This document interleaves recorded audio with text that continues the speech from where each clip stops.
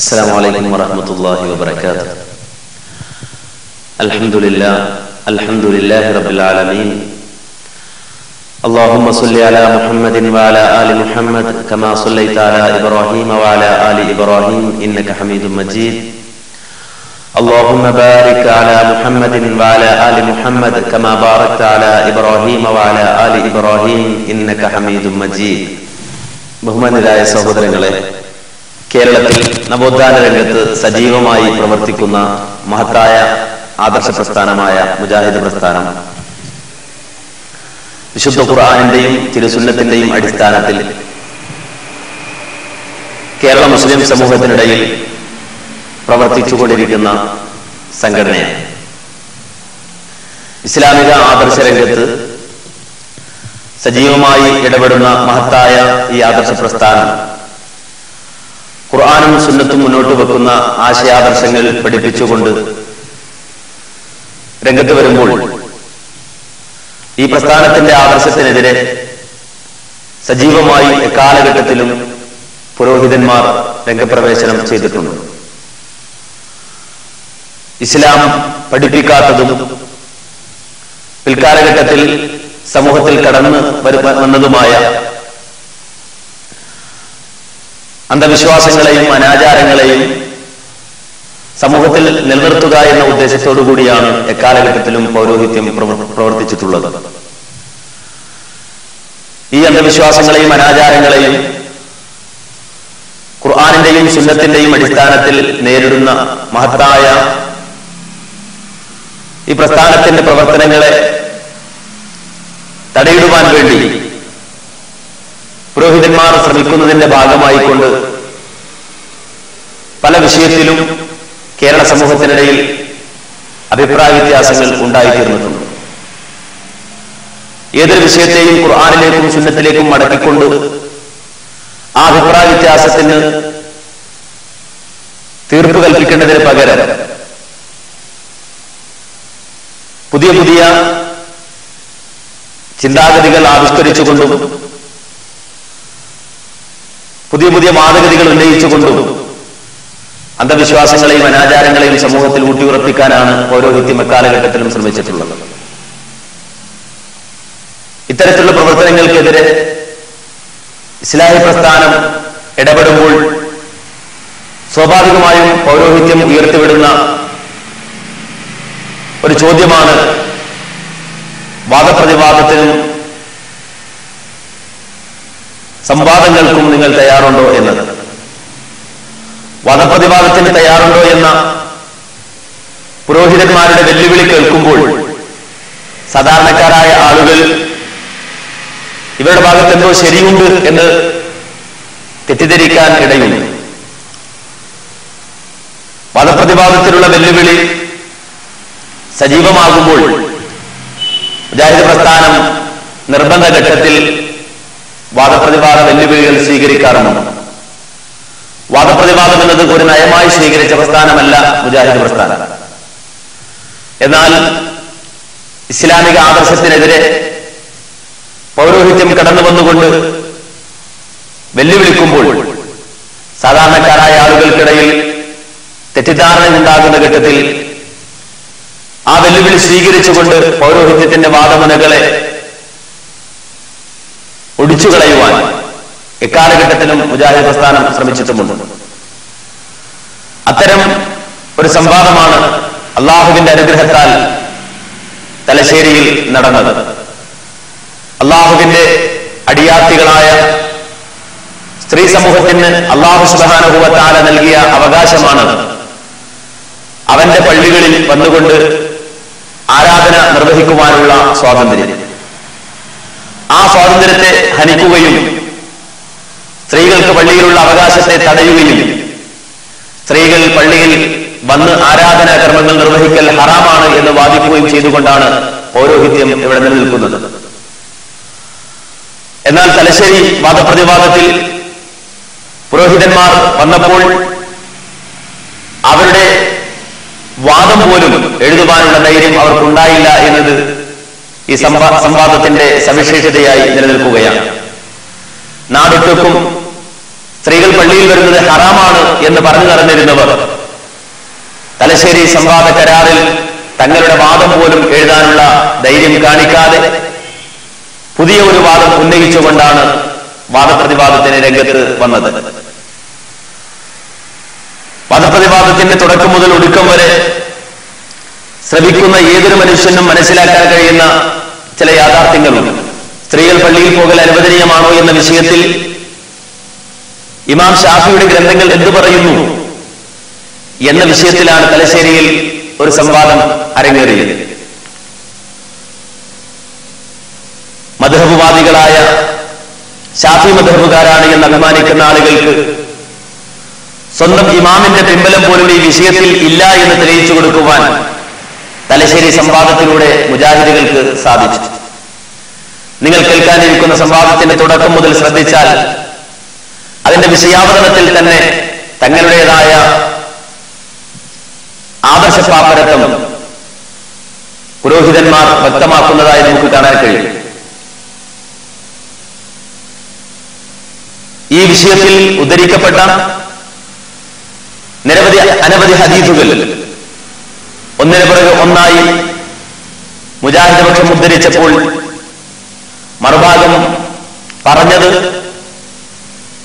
ഇമാം ഷാഫിയുടെ ഉദ്ധരണികൾ വേണം, ഇമാം ഷാഫിയുടെ ഉദ്ധരണികളല്ല നിങ്ങൾ ഉദ്ധരിച്ചത് എന്നാണ്. യഥാർത്ഥത്തിൽ മുജാഹിദുകൾ ഉദ്ധരിച്ച ഓരോ ഹദീസുകളും ഇമാം ഷാഫിയുടെ ഗ്രന്ഥത്തിൽ നിന്നാണ് എന്ന വിവരം പോലും ഇല്ലാതെയാണ് മറുപക്ഷം വാദപ്രതിവാദത്തിന് വന്നത് എന്നത് ഈ സംവാദം കാണുന്ന ഏതൊരാൾക്കും മനസ്സിലാക്കാൻ കഴിയുന്ന കാര്യമാണ്. അതോടൊപ്പം തന്നെ മുജാഹിദ് പ്രസ്ഥാനം ഈ വിഷയത്തിൽ പറയുന്ന വാദങ്ങൾ കേരളത്തിലെ ഏതൊരാൾക്കും അറിയാവുന്നതും അവർ മനസ്സിലാക്കിയിട്ടുള്ളതുമാണ്. അള്ളാഹുവിന്റെ അടിയാത്തികളായ സ്ത്രീകൾ അള്ളാഹുവിന്റെ പള്ളിയിൽ വന്ന് നമസ്കരിക്കൽ അനുവദനീയമാണ്, അതവർക്ക് കൂലി കിട്ടുന്ന കാര്യമാണ് എന്ന വാദമാണ് മുജാഹിദുകൾ ഉന്നയിച്ചിട്ടുള്ളത്. എന്നാൽ മറുഭാഗം മുജാഹിദുകളുടെ വാദമായി കൊണ്ടുവന്നതാകട്ടെ MCC അഹമ്മദ് മൗലവി ഒരു കാലഘട്ടത്തിൽ അൽമനാറിൽ എഴുതിയ ലേഖനങ്ങൾ, ആ ലേഖനങ്ങൾ ഉദ്ധരിച്ചുകൊണ്ടാണ് മുജാഹിദ് വാദം സമർത്ഥിക്കാൻ ശ്രമിച്ചിട്ടുള്ളത്. യാഥാർത്ഥ്യമാകട്ടെ 1953 കാലഘട്ടങ്ങളിൽ MCC ഉന്നയിച്ച വാദഗതികൾക്ക് അക്കാലഘട്ടത്തിലെ മുജാഹിദ് പണ്ഡിതന്മാർ തന്നെയും വ്യക്തമായ മറുപടി നൽകിയിട്ടുണ്ട് എന്നതാണ്.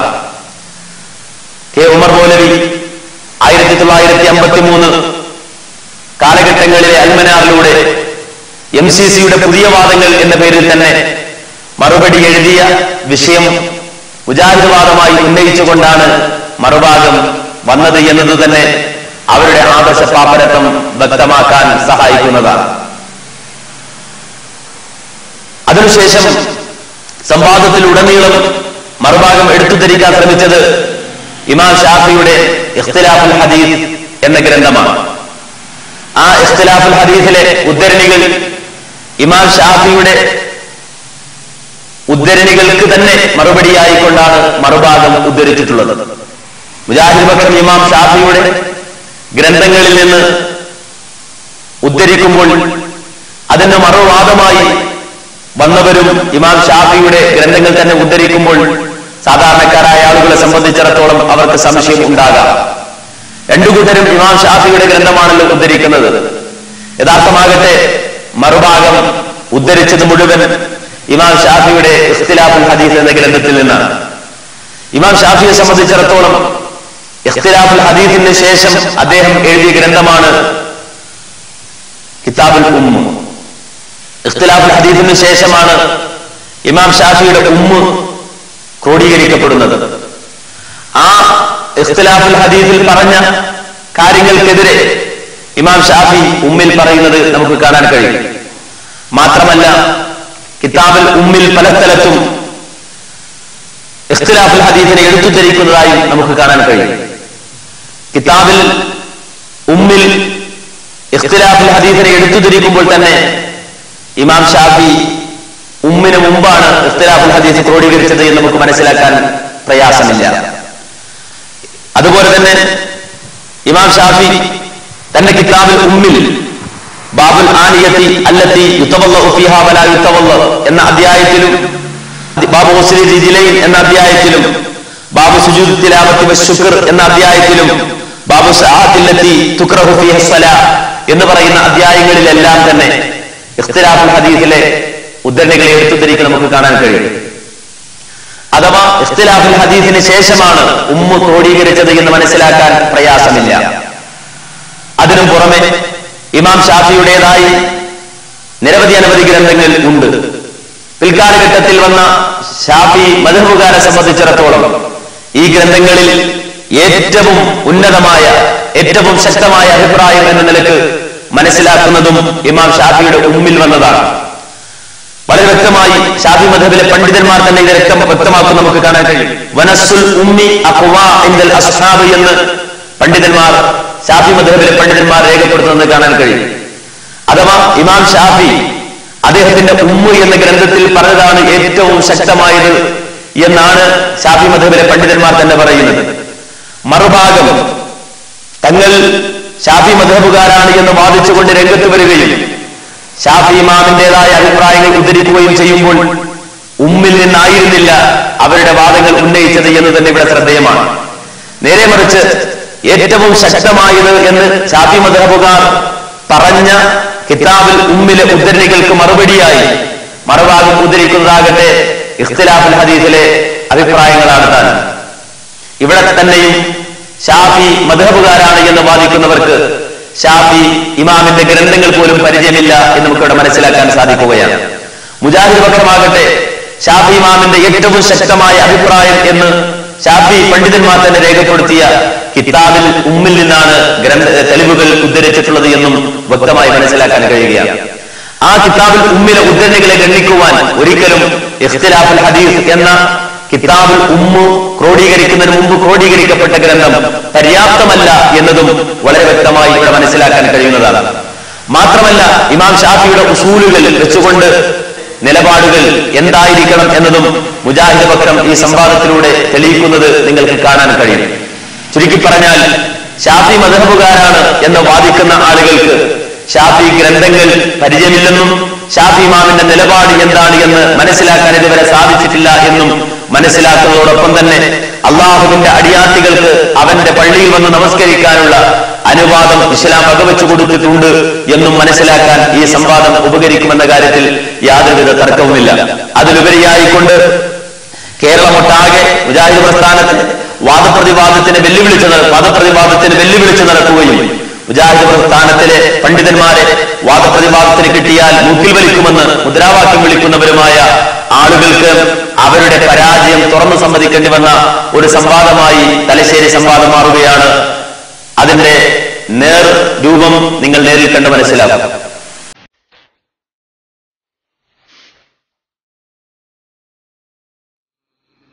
ബിസ്മില്ലാഹിർ റഹ്മാനിർ റഹീം.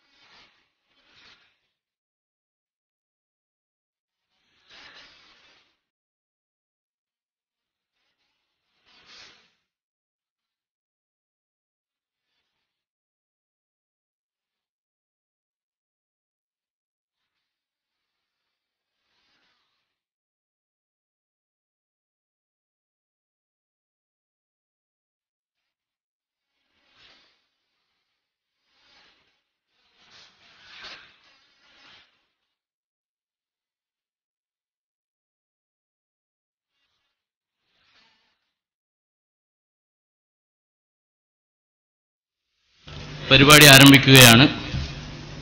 എല്ലാവരും സദസ്സിൽ അവരുടെ വളണ്ടിയേഴ്സ് ഇല്ലാത്തവരൊക്കെ ഇരിക്കുക. ഇൻഷാ അല്ലാഹ് നമുക്ക് നാം തീരുമാനിച്ചത് 10 മണിയായിരുന്നു. 10:30 നമ്മൾ പരിപാടി ആരംഭിക്കുകയാണ്. ഇവിടെ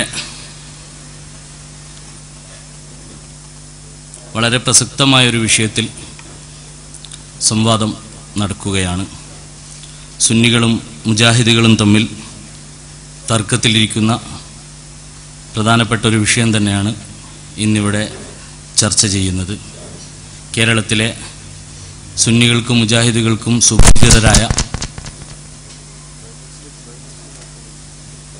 സുപരിചിതരായ രണ്ട് പക്ഷത്തിൻ്റെയും ആളുകൾ തന്നെയാണ് സംവാദത്തിൽ ഇപ്പോൾ ഇവിടെയുമുള്ളത്.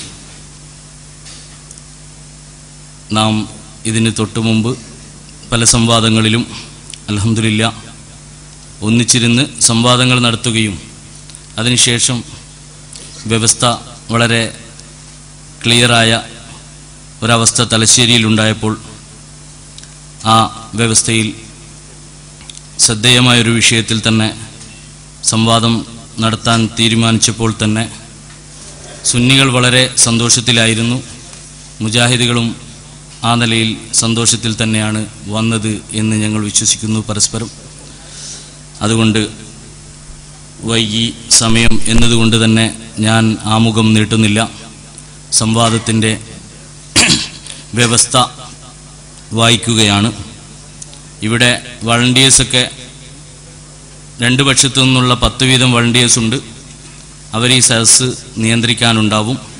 ആമുഖമായി പറയുകയാണ്, സദസ്സിൽ നിന്നാരും പരസ്പരം ഇടപെടുകയോ ഈ സദസ്സിൻ്റെ മാന്യതയ്ക്ക് യോജിക്കാത്ത രൂപത്തിലുള്ള പെരുമാറ്റങ്ങളോ ശ്രമങ്ങളോ ഉണ്ടാവരുതെന്ന് ആമുഖമായി എല്ലാ സുഹൃത്തുക്കളോടും ഉണർത്തുകയുമാണ്. അതോടൊപ്പം ഈ സംവാദത്തിൻ്റെ സമ്പൂർണ്ണ നിയന്ത്രണം മേഖല SYS-ഉം IS-ഉം തലശ്ശേരി മേഖലാ കമ്മിറ്റിയും തമ്മിൽ നടന്ന ചർച്ചകളുടെ കത്തുകളുടെ അടിസ്ഥാനത്തിലാണ് സംവാദം ഇവിടെ നടക്കുന്നതെങ്കിലും ഇതിൻ്റെ സമ്പൂർണ്ണ നിയന്ത്രണം മധ്യസ്ഥന്മാരായ മുജാഹിദ് പക്ഷത്തെയും സുന്നി പക്ഷത്തെയും 2 ആളുകളാണ്. ഇതിൻ്റെ സമ്പൂർണ്ണ നിയന്ത്രണം അവരുടെ കയ്യിലാണ് ഉണ്ടാവുക. മുജാഹിദ് പക്ഷത്ത് നിന്ന് സുഹൃത്ത് നബീൽ രണ്ടത്താണിയും സുന്നി പക്ഷത്തെ ഞാനുമാണ് മധ്യസ്ഥനായിട്ടുള്ളത്. അതുകൊണ്ട് ഞാൻ വ്യവസ്ഥ വായിക്കുകയാണ്. വ്യവസ്ഥയുടെ പകുതി ഭാഗം ഇൻഷാ അല്ലാഹ് വായിച്ച് അതിൻ്റെ ബാക്കി ഭാഗം നബീൽ രണ്ടത്താണി വായിക്കുന്നതാണ്. SYS തലശ്ശേരി മുനിസിപ്പൽ കമ്മിറ്റിയും ISM തലശ്ശേരി മേഖലാ കമ്മിറ്റിയും തമ്മിൽ നടന്ന എഴുത്തുകുത്തുകളുടെ അടിസ്ഥാനത്തിൽ സുന്നി മുജാഹിദ് സംവാദത്തിന് വ്യവസ്ഥ തയ്യാറാക്കാൻ 31/10/2010 ഉച്ചയ്ക്ക് ശേഷം തലശ്ശേരി MSS ഓഡിറ്റോറിയത്തിൽ ചേർന്ന യോഗത്തിൽ പങ്കെടുത്തവരും തീരുമാനങ്ങളും. മുജാഹിദ് വിഭാഗം K. അബ്ദുൽ ഖാദർ, മുഹമ്മദ് ഹനീഫ്, മുഹമ്മദ് ബഷീർ ദാരിമി, ബാദുഷാ ബാക്കവി, അമീർ ഒതുക്കുങ്ങൽ, സമീർ ഫാറൂഖി. സുന്നി വിഭാഗം KP നൗഷാദ് ഹസനി, അഹമ്മദ് കുട്ടി സക്കാഫി, അബ്ദുൽ ഖാദർ ഹസനി ചാപ്പനങ്ങാടി, നൗഷാദ് സക്കാഫി മുണ്ടൻകുറ്റി, മുഹമ്മദ് റഫീഖ് ഹസനി, മുഹമ്മദ് ഫൈസൽ ഹസനി. 1. വിഷയം സ്ത്രീകളുടെ ജമാഅത്ത് ജുമുഅ എന്നതാണ് വിഷയം. അതിലെ വാദം, മുജാഹിദ് വാദം, സ്ത്രീകൾ ജമാഅത്ത് നമസ്കരിക്കാൻ പള്ളിയിൽ പോകൽ അനുവദനീയമാണ്, കൂലി കിട്ടുന്ന കാര്യവുമാണ്. സുന്നിവാദം, സ്ത്രീകൾ ജമാഅത്ത് നമസ്കരിക്കാൻ പള്ളിയിൽ പോകൽ ഇസ്ലാമികമല്ല, കൂലി കിട്ടുന്ന കാര്യവുമല്ല. 2. തെളിവുകൾ. മേൽവാദങ്ങൾ ഇരുവിഭാഗവും ഇമാം ഷാഫി റളിയല്ലാഹു അൻഹുയുടെ ഗ്രന്ഥങ്ങൾ ഉദ്ധരിച്ച് തെളിയിക്കേണ്ടതാണ്. 3. സംവാദ രൂപം. എ. ഇരുവിഭാഗവും 30 മിനിറ്റ് വീതം വിഷയം അവതരിപ്പിക്കുക.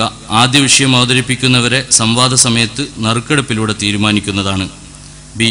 തുടർന്ന് ആദ്യം വിഷയം അവതരിപ്പിച്ചവരോട് രണ്ടാമത് വിഷയം അവതരിപ്പിച്ചവർ ചോദ്യം ചോദിക്കുകയും മറുവിഭാഗം മറുപടി പറയുകയും ചെയ്യുക.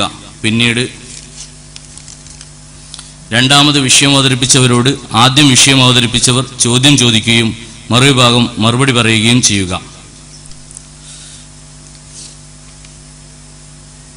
4. ചോദ്യം ചോദിക്കാനും മറുപടി പറയാനും അനുവദിക്കപ്പെടുന്ന സമയം 4 മിനിറ്റ് വീതമായിരിക്കും. ഇങ്ങനെ ഓരോ വിഭാഗത്തിനും 1 മണിക്കൂർ വീതം അനുവദിക്കുന്നതാണ്.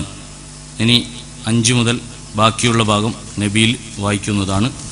എല്ലാവരുടെയും സമ്പൂർണ്ണ ശ്രദ്ധയും സഹകരണവും പ്രതീക്ഷിച്ചുകൊണ്ട് ഇത് സത്യം ബോധ്യമാവാനും ആഖിറത്തിനു വേണ്ടിയുമുള്ള ഒരു സംവാദമാണെന്ന തീർച്ച എല്ലാവർക്കും ഉണ്ടെന്നറിയാം. എങ്കിലും ആ ഓർമ്മ എല്ലാവരും ഒന്നുകൂടി പുതുക്കുമെന്ന വിശ്വാസത്തോടെ അസ്സലാമു അലൈക്കും വറഹ്മത്തുള്ളാഹി വബറകാതുഹു.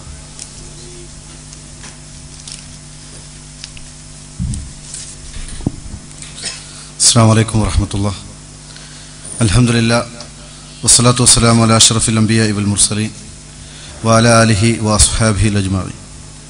ബഹുമാന്യരായ പണ്ഡിതന്മാരെ, സുഹൃത്തുക്കളെ, സഹപ്രവർത്തകരെ, വായിച്ച വ്യവസ്ഥയുടെ ബാക്കി ഭാഗം വായിക്കുകയാണ്. 5. അവസാനം ഇരുവിഭാഗത്തിനും 5 മിനിറ്റ് വീതം അവലോകനത്തിന് അവസരമുണ്ടാകും. ആദ്യം ആരവലോകനം നടത്തണമെന്ന് നറുക്കെട്ട് തീരുമാനിക്കുന്നതാണ്. 6. ഓരോരുത്തരും ഉദ്ധരിക്കുന്ന തെളിവുകൾ മറുവിഭാഗം ആവശ്യപ്പെട്ടാൽ മധ്യസ്ഥന്മാർ മുഖേന കാണിച്ചു കൊടുക്കേണ്ടതാണ്. 7. ഇരുവിഭാഗത്തു നിന്നും 7 വീതം പണ്ഡിതന്മാരും 50 വീതം ശ്രോതാക്കളും പങ്കെടുക്കാവുന്നതാണ്. 8. ഇരുവിഭാഗത്തിൽ നിന്നും ഓരോ മധ്യസ്ഥന്മാരെ തിരഞ്ഞെടുക്കേണ്ടതാണ്. 9. സംവാദത്തിൻ്റെ ഓഡിയോ വീഡിയോ റെക്കോർഡിംഗ് ഇരു കക്ഷികൾക്കും നടത്താവുന്നതാണ്. 10. സൗകര്യപ്പെടുമെങ്കിൽ സംവാദം പ്രാദേശിക ചാനലിലൂടെ സംപ്രേഷണം ചെയ്യാവുന്നതാണ്. 11. സംവാദ ദിവസം 16/1/2011 രാവിലെ 10 മണിക്ക് സംവാദം ആരംഭിക്കുന്നതാണ്.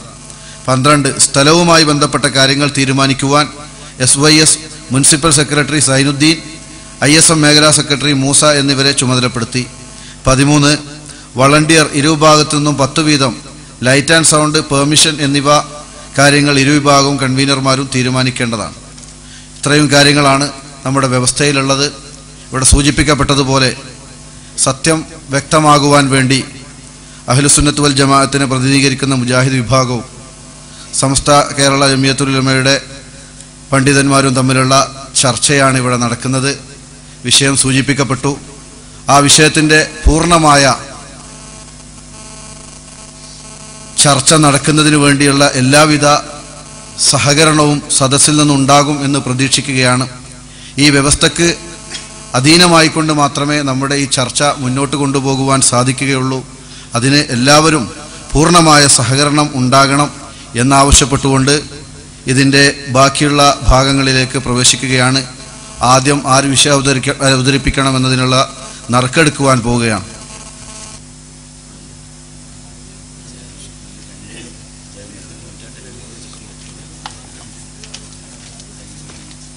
സഹോദരങ്ങളെ, നമ്മുടെ സംവാദത്തിൻ്റെ വിഷയാവതരണം നറുക്കെടുപ്പിലൂടെ ആദ്യമായി വിഷയാവതരിപ്പിക്കേണ്ടത് മുജാഹിദ് വിഭാഗമാണ്. അപ്പോൾ മുജാഹിദ് വിഭാഗത്തിനു വേണ്ടി വിഷയാവതരിപ്പിക്കുവാൻ മുജാഹിദ് പണ്ഡിതന്മാരെ ആദരപൂർവ്വം ക്ഷണിക്കുന്നു.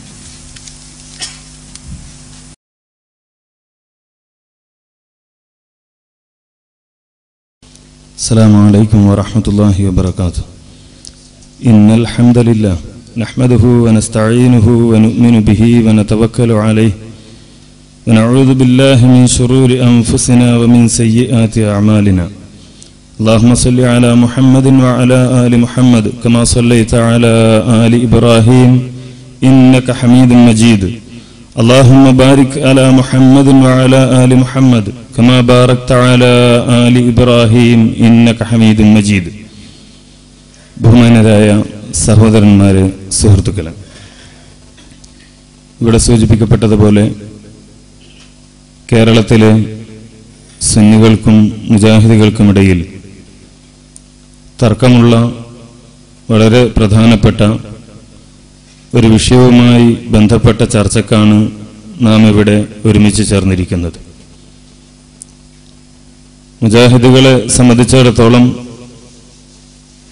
സ്ത്രീകൾ ജമാഅത്തുകളിലും ജുമാകളിലും മറ്റു നമസ്കാരങ്ങളിലും പങ്കെടുക്കാൻ പോവുകയും അതിൽ പങ്കെടുക്കുകയും ചെയ്യുന്നത് അള്ളാഹുവിൻ്റെ റസൂൽ അംഗീകരിക്കുകയും അനുവദിക്കുകയും ചെയ്ത ഒരു കാര്യമായതുകൊണ്ട് തന്നെ ഈ സമൂഹത്തെ അത് പഠിപ്പിക്കുകയും ആ സന്ദേശം ഈ സമൂഹത്തിൽ പ്രചരിപ്പിക്കുകയും ചെയ്യുന്നു എന്ന് നമുക്കെല്ലാവർക്കും അറിയാം.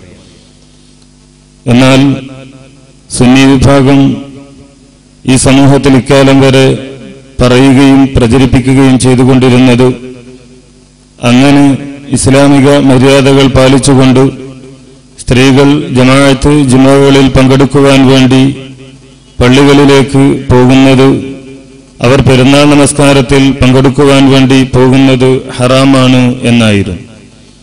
എന്നാൽ കുറച്ചുകാലമായി ഈ നിലപാടുകളിൽ ആ ആളുകൾ മാറ്റം വരുത്തിക്കൊണ്ടിരിക്കുന്നു എന്ന ഏറ്റവും സന്തോഷകരമായ ഒരു സാഹചര്യത്തിലാണ് ഇത്തരമൊരു സംവാദം നടക്കുന്നത് എന്ന് പറയുന്നതിൽ സന്തോഷമുണ്ട്. മുജാഹിദുകളെ സംബന്ധിച്ചിടത്തോളം ഞാൻ നേരത്തെ സൂചിപ്പിച്ചതുപോലെ നബി സല്ലല്ലാഹു അലൈഹി വസല്ലമ പഠിപ്പിച്ച ദീനിന്റെ ഭാഗമാണ് എന്ന നിലയിലാണ് സ്ത്രീകൾക്ക് ജമാഅത്ത് ജുമുഅകളിൽ പങ്കെടുക്കുവാനുള്ള അനുവാദം നൽകുന്നതും അതോടൊപ്പം തന്നെ അത് പുണ്യകരമാണ് എന്ന് ഈ സമൂഹത്തെ പഠിപ്പിക്കുന്നത്. എന്നാൽ ഇവിടെ നമ്മുടെ വ്യവസ്ഥയിൽ ഇമാം ഷാഫി റഹ്മത്തുള്ളാഹിയുടെ ഗ്രന്ഥങ്ങളുടെ അടിസ്ഥാനത്തിൽ മാത്രമാണ് ചർച്ച നടക്കുന്നത്. തങ്ങളുടെ നിലപാടിൽ നിന്ന് മാറ്റം വരുത്തേണ്ടി വന്നതിൽ സങ്കടപ്പെടുന്ന ആളുകൾ അതിന്റെ ജാള്യത മറച്ചുവെക്കാനായിരിക്കണം ഇപ്പോൾ സമൂഹത്തിൽ പ്രചരിപ്പിച്ചുകൊണ്ടിരിക്കുന്ന ഒരു കാര്യം, മുജാഹിദുകൾ അവരുടെ പ്രമാണങ്ങളിൽ നിന്ന് പിൻവാങ്ങിയിരിക്കുന്നു, ഇമാം ഷാഫിയുടെ ഗ്രന്ഥം അംഗീകരിക്കുന്നിടത്തേക്ക് അവരെത്തിച്ചേർന്നിരിക്കുന്നു എന്ന്. എന്നാൽ എക്കാലത്തും ആ ചർച്ചയിൽ പോലും മുജാഹിദുകൾ വളരെ കൃത്യമായി പറഞ്ഞു, ഞങ്ങളെ സംബന്ധിച്ചിടത്തോളം പ്രമാണം വിശുദ്ധ ഖുർആനും തിരുസുന്നത്തും അതോടൊപ്പം തന്നെ സഹീഹായ ഹദീസുകളും ഇജ്മാഉം ഖിയാസും തന്നെയാണ്. എന്നാൽ ഇവിടെ മുമ്പ് നടന്ന എഴുത്തുകുത്തുകളുടെ അടിസ്ഥാനത്തിൽ നടക്കുന്ന ഒരു ചർച്ച എന്ന നിലയിൽ ഇമാം ഷാഫി പോലും ഖുർആനിനും സുന്നത്തിനും അതേപോലെ ഈ പ്രമാണങ്ങൾക്കനുസരിച്ചുകൊണ്ട് മുജാഹിദുകൾ സ്വീകരിച്ച നിലപാടുകളോട് യോജിക്കുന്നതാണ് ഇമാം ഷാഫിയുടെ നിലപാട് എന്നതുകൊണ്ട് മാത്രമാണ് ഇവിടെ അത്തരമൊരു നിബന്ധന തെളിവിന്റെ ഭാഗമായി വെച്ചത് എന്ന് നാം മനസ്സിലാക്കേണ്ടതുണ്ട്. നിങ്ങൾക്കറിയാം, വ്യവസ്ഥയുടെ സീഡ് കണ്ട ആളുകളൊക്കെ മനസ്സിലാക്കിയതാണ് ആ കാര്യം. സ്വന്തം വാദത്തിൽ നിന്ന് എത്രമാത്രം പ്രയാസപ്പെട്ടുകൊണ്ടാണ് ഈ ആളുകൾ പിന്മാറേണ്ടി വന്നത് എന്ന്. മുജാഹിദുകൾ ഇക്കാലം വരെ പറഞ്ഞു വന്നിരുന്ന വാദം അനുവദനീയമാണ്, പുണ്യകരമാണ് എന്ന വാദം എഴുതുകയും അത് എഴുതാൻ തയ്യാറാവുകയും അങ്ങനെയാണ് പണ്ട് മുതലേ എഴുതി വന്നത് എന്ന് തെളിയിക്കുകയും ചെയ്തപ്പോൾ മറുഭാഗമാകട്ടെ തങ്ങളുടെ പൂർവികന്മാർ ഇക്കാലം വരെ പറഞ്ഞു വന്ന ഹറാം വാദത്തിൽ നിന്ന് പിൻവാങ്ങുകയും അത് തടയപ്പെടേണ്ടതാണ് എന്നതിലെത്തി നിൽക്കുകയുമാണ് ചെയ്തത്. എത്രയേറെ എന്ന് ചോദിച്ചാൽ മുജാഹിദുകൾ അവസാനം പറഞ്ഞു, നിങ്ങൾ ഞങ്ങളുടെ വാദം എഴുതേണ്ടതില്ല, നിങ്ങളുടെ വാദവും പ്രത്യേകമായി എഴുതേണ്ടതില്ല. കാന്തപുരം എഴുതിയ കാന്തപുരത്തിന്റെ പുസ്തകം ഉയർത്തി കാണിച്ചുകൊണ്ട് പറഞ്ഞു, കാന്തപുരത്തിന്റെ പുസ്തകത്തിലെ 1ാമത്തെ പാരഗ്രാഫ് നിങ്ങളുടെ വാദമായും ഞങ്ങളുടെ വാദമായും എഴുതുക, അതിനു മുകളിൽ ചർച്ച നടക്കട്ടെ എന്നാവശ്യപ്പെട്ടിട്ട് പോലും അതിന് തയ്യാറാകാതെ പിൻവാങ്ങേണ്ടി വന്ന ആ അപമാനം, ആളുകളുടെ മുമ്പിലുണ്ടായ അപമാനം, അതിൽ നിന്ന് രക്ഷപ്പെടാനാണ് മുജാഹിദുകൾ പ്രമാണങ്ങളിൽ നിന്ന് പിൻവാങ്ങിയിരിക്കുന്നുവെന്ന പ്രചരണവുമായി ചില ആളുകൾ നടക്കാനുള്ള കാരണം എന്ന് സാന്ദർഭികമായി ഞാൻ സൂചിപ്പിക്കുകയാണ്. എന്തുകൊണ്ടാണ് മുജാഹിദുകൾ സ്ത്രീകൾ പള്ളിയിൽ വരാം, അവർക്ക് അവിടെ നടക്കുന്ന ജമാഅത്തുകളിൽ പങ്കെടുക്കാം, അവിടെ നടക്കുന്ന ജുമുഅയിൽ പങ്കെടുക്കാം, അതേപോലെ തന്നെ പെരുന്നാൾ നമസ്കാരങ്ങളിൽ, ഗ്രഹണ നമസ്കാരങ്ങളിൽ, ഇസ്തിസ്കാ നമസ്കാരങ്ങളിൽ സ്ത്രീകൾക്ക് പങ്കെടുക്കാം എന്തുകൊണ്ട് മുജാഹിദുകൾ പറയുന്നു എന്ന് ചോദിച്ചാൽ 1ാമത്തെ ഉത്തരം നബി സല്ലല്ലാഹു അലൈഹി വസല്ലമ അതിന് നിർദ്ദേശം നൽകിയിരിക്കുന്നു എന്നതാണ്. അള്ളാഹുവിന്റെ റസൂലിന്റെ കൽപ്പനയുടെ അടിസ്ഥാനത്തിലാണ് മുജാഹിദുകൾ സ്ത്രീകൾക്ക് പള്ളി അനുവദിക്കുന്നത്. കാരണം നബി സല്ലല്ലാഹു അലൈഹി വസല്ലമ പറഞ്ഞു, ലാ തംനഉ ഇമാ അല്ലാഹി മസാജിദല്ലാഹ്, അള്ളാഹുവിന്റെ അടിമകളായ സ്ത്രീകളെ നിങ്ങൾ പള്ളിയിൽ നിന്ന് തടയാൻ പാടില്ല എന്ന് നബി സല്ലല്ലാഹു അലൈഹി വസല്ലം വളരെ കൃത്യമായി പഠിപ്പിക്കുകയാണ്. തടയാൻ പാടില്ലെന്ന് മാത്രമല്ല, അള്ളാഹുവിന്റെ റസൂൽ തന്റെ അനുയായികളോട് കൽപ്പിച്ചു, ഇദസ്തഅദനകും നിസാഉകും ബില്ലൈലി ഇലൽ മസ്ജിദി ഫഅദനു ലഹുന്ന, രാത്രിയിൽ നിങ്ങളുടെ ഭാര്യമാർ, നിങ്ങളുടെ സ്ത്രീകൾ നിങ്ങൾ നിങ്ങളോട് അനുവാദം ചോദിച്ചാൽ, പള്ളിയിൽ പോകാൻ അനുവാദം ചോദിച്ചാൽ നിങ്ങൾ അതിന് അനുവാദം നൽകേണ്ടതുണ്ട് എന്നുകൂടി നബി സല്ലല്ലാഹു അലൈഹി വസല്ലമ പഠിപ്പിക്കുകയാണ്. അപ്പോൾ അള്ളാഹുവിന്റെ റസൂല് പറയുകയും പഠിപ്പിക്കുകയും കൽപ്പിക്കുകയും അനുവാദം നൽകണം എന്നാവശ്യപ്പെടുകയും ചെയ്തു എന്നതാണ്. രണ്ടാമതായി മുജാഹിദുകൾ സ്ത്രീകൾക്ക് പള്ളി അനുവദനീയമാണ്, അതോടൊപ്പം തന്നെ അവിടെ പോയി നമസ്കരിക്കുന്നത് പുണ്യകരമാണ് എന്ന് പറയാനുള്ള കാരണം. മൂന്നാമതായി നബി സല്ലല്ലാഹു അലൈഹി വസല്ലമ പഠിപ്പിച്ച ഒരു പദം, ഹദീസിലൂടെ അള്ളാഹുവിന്റെ റസൂൽ പഠിപ്പിച്ച ഒരു പദം, അത് സ്ത്രീകൾക്ക് ജുമുഅ ജമാഅത്തുകളിൽ പങ്കെടുക്കാനുള്ള അർഹതയുണ്ട് എന്ന് തന്നെയാണ് പഠിപ്പിക്കുന്നത്. അള്ളാഹുവിന്റെ റസൂൽ പറഞ്ഞു, ലാ തംനഉൻ നിസാഅ ഹുദൂലഹുന്ന മിനൽ മസാജിദി ഇദസ്തഅദനുകും. സ്ത്രീകൾക്ക് ഉള്ള അർഹത അത് നിങ്ങൾ അനുവദിച്ചു നൽകണം, അത് നിങ്ങൾ തടയരുത്. സ്ത്രീകൾക്ക് പള്ളിയിൽ പങ്കെടുക്കാനുള്ള ഹല്ലുണ്ട് എന്ന് നബി സല്ലല്ലാഹു അലൈഹി വസല്ലമ ഈ ഹദീസിലൂടെ ഈ സമൂഹത്തെ പഠിപ്പിക്കുകയാണ്. ഇനി നാലാമത്തെ കാരണം, എന്തുകൊണ്ട് മുജാഹിദുകൾ സ്ത്രീകൾക്ക് പള്ളി അനുവദനീയമാണെന്ന് പറയുന്നു, എന്തുകൊണ്ട് അവിടെ ജമാഅത്തുകളിൽ പങ്കെടുക്കുന്നത് പുണ്യകരമാണ് പറയുന്നു. അതിന്റെ നാലാമത്തെ കാരണം, ഈ കൽപ്പനകൾ കേട്ടുകൊണ്ട്, നബി സല്ലല്ലാഹു അലൈഹി വസല്ലമയുടെ നിർദ്ദേശങ്ങൾ കേട്ടുകൊണ്ട്, അള്ളാഹുവിന്റെ റസൂലിന്റെ കൽപ്പനകൾ മനസ്സിലാക്കുകയും ജീവിതത്തിൽ പകർത്തുകയും ചെയ്ത സഹാബ കിറാം റളിയല്ലാഹു അൻഹും ആ മര്യാദകൾ, അള്ളാഹുവിന്റെ റസൂല് പഠിപ്പിച്ചു കൊടുത്ത മര്യാദകൾ കൂടി കേട്ടു. അള്ളാഹുവിന്റെ റസൂൽ പള്ളിയിൽ പോകുമ്പോൾ പാലിക്കേണ്ട മര്യാദകൾ പഠിപ്പിക്കുകയാണ്. അള്ളാഹുവിന്റെ റസൂൽ പറഞ്ഞു, ലാ തംനഉ ഇമാഅല്ലാഹി മസാജിദല്ലാഹ് വൽ തഖ്റുജന തഫ്ലാത്തിൻ. ഇങ്ങനെ എന്റെ അനുവാദം കേട്ടുകൊണ്ട്, അനുവാദം നൽകണമെന്ന് ഞാൻ പറഞ്ഞത് കേട്ട്, അതോടൊപ്പം തന്നെ തടയരുത് എന്ന് പറയുന്നത് കേട്ട് പള്ളിയിലേക്ക് പോകുന്ന സ്ത്രീജനങ്ങൾ അവർ പാലിക്കേണ്ട മര്യാദയാണ് നബി സല്ലല്ലാഹു അലൈഹി വസല്ലമ പഠിപ്പിക്കുന്നത്. സുഗന്ധം പൂശിക്കൊണ്ട്, സുഗന്ധദ്രവ്യം ഉപയോഗിച്ചുകൊണ്ട് പോകാൻ പാടില്ല എന്ന് അല്ലാഹുവിന്റെ റസൂൽ പറയുന്നു. അതോടൊപ്പം തന്നെ മറ്റൊരു രൂപത്തിൽ രാത്രി നമസ്കാരത്തിന് പോകുന്നതുമായി ബന്ധപ്പെട്ടുകൊണ്ട് അല്ലാഹുവിന്റെ റസൂൽ പഠിപ്പിച്ചു, അയ്യുമംറഅത്തിൻ അസാബത്ത് ബഖൂറൻ ഫലാ തശ്ഹദ് മഅൽ ഇശാ അൽ ആഖിറ. സുഗന്ധദ്രവ്യം ഉപയോഗിക്കുന്ന സ്ത്രീ ഞങ്ങളുടെ കൂടെ രാത്രിയിൽ ഇശാ നമസ്കാരത്തിന് പങ്കെടുക്കരുത് എന്നുകൂടി നബി സല്ലല്ലാഹു അലൈഹി വസല്ലമ പഠിപ്പിക്കുകയാണ്. ഈ നിർദ്ദേശങ്ങളിൽ പള്ളിയിൽ പോകുമ്പോൾ പാലിക്കേണ്ട മര്യാദകളിൽ മൂന്നാമത്തേതായി നമുക്ക് കാണാം, അള്ളാഹുവിന്റെ റസൂൽ പറയുകയാണ്, ഖൈറു സുഫൂഫിർ റിജാലി അവ്വലുഹാ വശർറുഹാ ആഖിറുഹാ വഖൈറു സുഫൂഫിൻ നിസാഇ ആഖിറുഹാ വശർറുഹാ അവ്വലുഹാ. ഈ കൽപ്പനകൾ കേട്ട് പള്ളിയിൽ വരുന്ന സ്ത്രീ എവിടെയെങ്കിലും പോയി നിന്ന് നിസ്കരിച്ചാൽ പോരാ, അവൾക്ക് തോന്നിയിടത്ത് പോയി നിന്ന് നിസ്കരിച്ചാൽ പോരാ, മറിച്ച് അവൾ എവിടെയാണ് നിൽക്കേണ്ടത്, പുരുഷൻ എവിടെയാണ് നിൽക്കേണ്ടത്. പുരുഷന്മാരുടെ സഫുകളിൽ ഒന്നാമത്തെ സഫാണ് ഏറ്റവും ഖൈറായത്, സ്ത്രീകളുടെ സഫാകട്ടെ ഏറ്റവും പിറകിലുള്ള സഫാണ് ഖൈറായത് എന്ന് അല്ലാഹുവിന്റെ റസൂൽ പഠിപ്പിക്കുന്നു. ഇസ്ലാമിൽ അനുവദനീയമല്ലാത്ത, സ്ത്രീകൾക്ക് ഒരു കൂലിയും കിട്ടാത്ത, ഇസ്ലാമികമല്ലാത്ത ഒരു കാര്യത്തിനാണ് അല്ലാഹുവിന്റെ റസൂൽ ഇത്രയും മര്യാദകൾ പറഞ്ഞത്, ഇത്രയും കൃത്യമായി എങ്ങനെ അത് ചെയ്യണമെന്ന് അല്ലാഹുവിന്റെ റസൂൽ പഠിപ്പിച്ചത്. ഇസ്ലാമികമല്ലാത്ത ഒരു കാര്യത്തിനാണ്, ഒരു കൂലിയും കിട്ടാത്ത ഒരു കാര്യത്തിനാണ് എന്ന് കിതാബോദിയ, കിതാബുകൾ കേൾക്കുന്ന, അത് പഠിക്കുന്ന, മനസ്സിലാക്കുന്ന വിവരമുള്ള ഒരാളും പറയില്ല എന്നതാണ് യാഥാർത്ഥ്യം. ഇനി അഞ്ചാമത്തെ കാരണം, എന്തുകൊണ്ട് ഈ മുജാഹിദുകൾ സ്ത്രീകൾക്ക് പള്ളി അനുവദനീയമാണെന്ന് പറയുന്നു, അതോടൊപ്പം തന്നെ അത് പുണ്യകരമാണെന്ന് പറയുന്നു. കാരണം ഈ പറഞ്ഞ നിബന്ധനകൾ കേട്ട, അതേപോലെ തന്നെ ഈ നിർദ്ദേശങ്ങൾ കേട്ട സ്വഹാബ കിറാമിന്റെ ഭാര്യമാർ അവർ പള്ളിയിലേക്ക് വന്നു. അതോടൊപ്പം തന്നെ നബി സല്ലല്ലാഹു അലൈഹി വസല്ലമയുടെ ഭാര്യമാർ പള്ളിയിലേക്ക് വന്നു. നമുക്ക് കാണാം, കുന്ന നിസാഉ മിനൽ മുഅ്മിനാത്തി യുസല്ലീന മഅ നബി സല്ലല്ലാഹു അലൈഹി വസല്ലം വഹുന്ന മുതലഫിയാത്തിൻ ബിമുറൂതിഹിന്ന സുമ്മ യർജിഅന ഇലാ അഹ്ലിഹിന്ന മാ യറഫുന്ന അഹദുൻ മിനൽ ഗലസി. സ്ത്രീകൾ സുബഹി നമസ്കാരത്തിന് പള്ളിയിലേക്ക് വരാറുണ്ടായിരുന്നു. മൂടുപടം അണിഞ്ഞുകൊണ്ടാണ് അവർ പള്ളിയിലേക്ക് വരാറുണ്ടായിരുന്നത്. പിന്നീട് അവർ തങ്ങളുടെ വീടുകളിലേക്ക് തിരിച്ചു പോകും.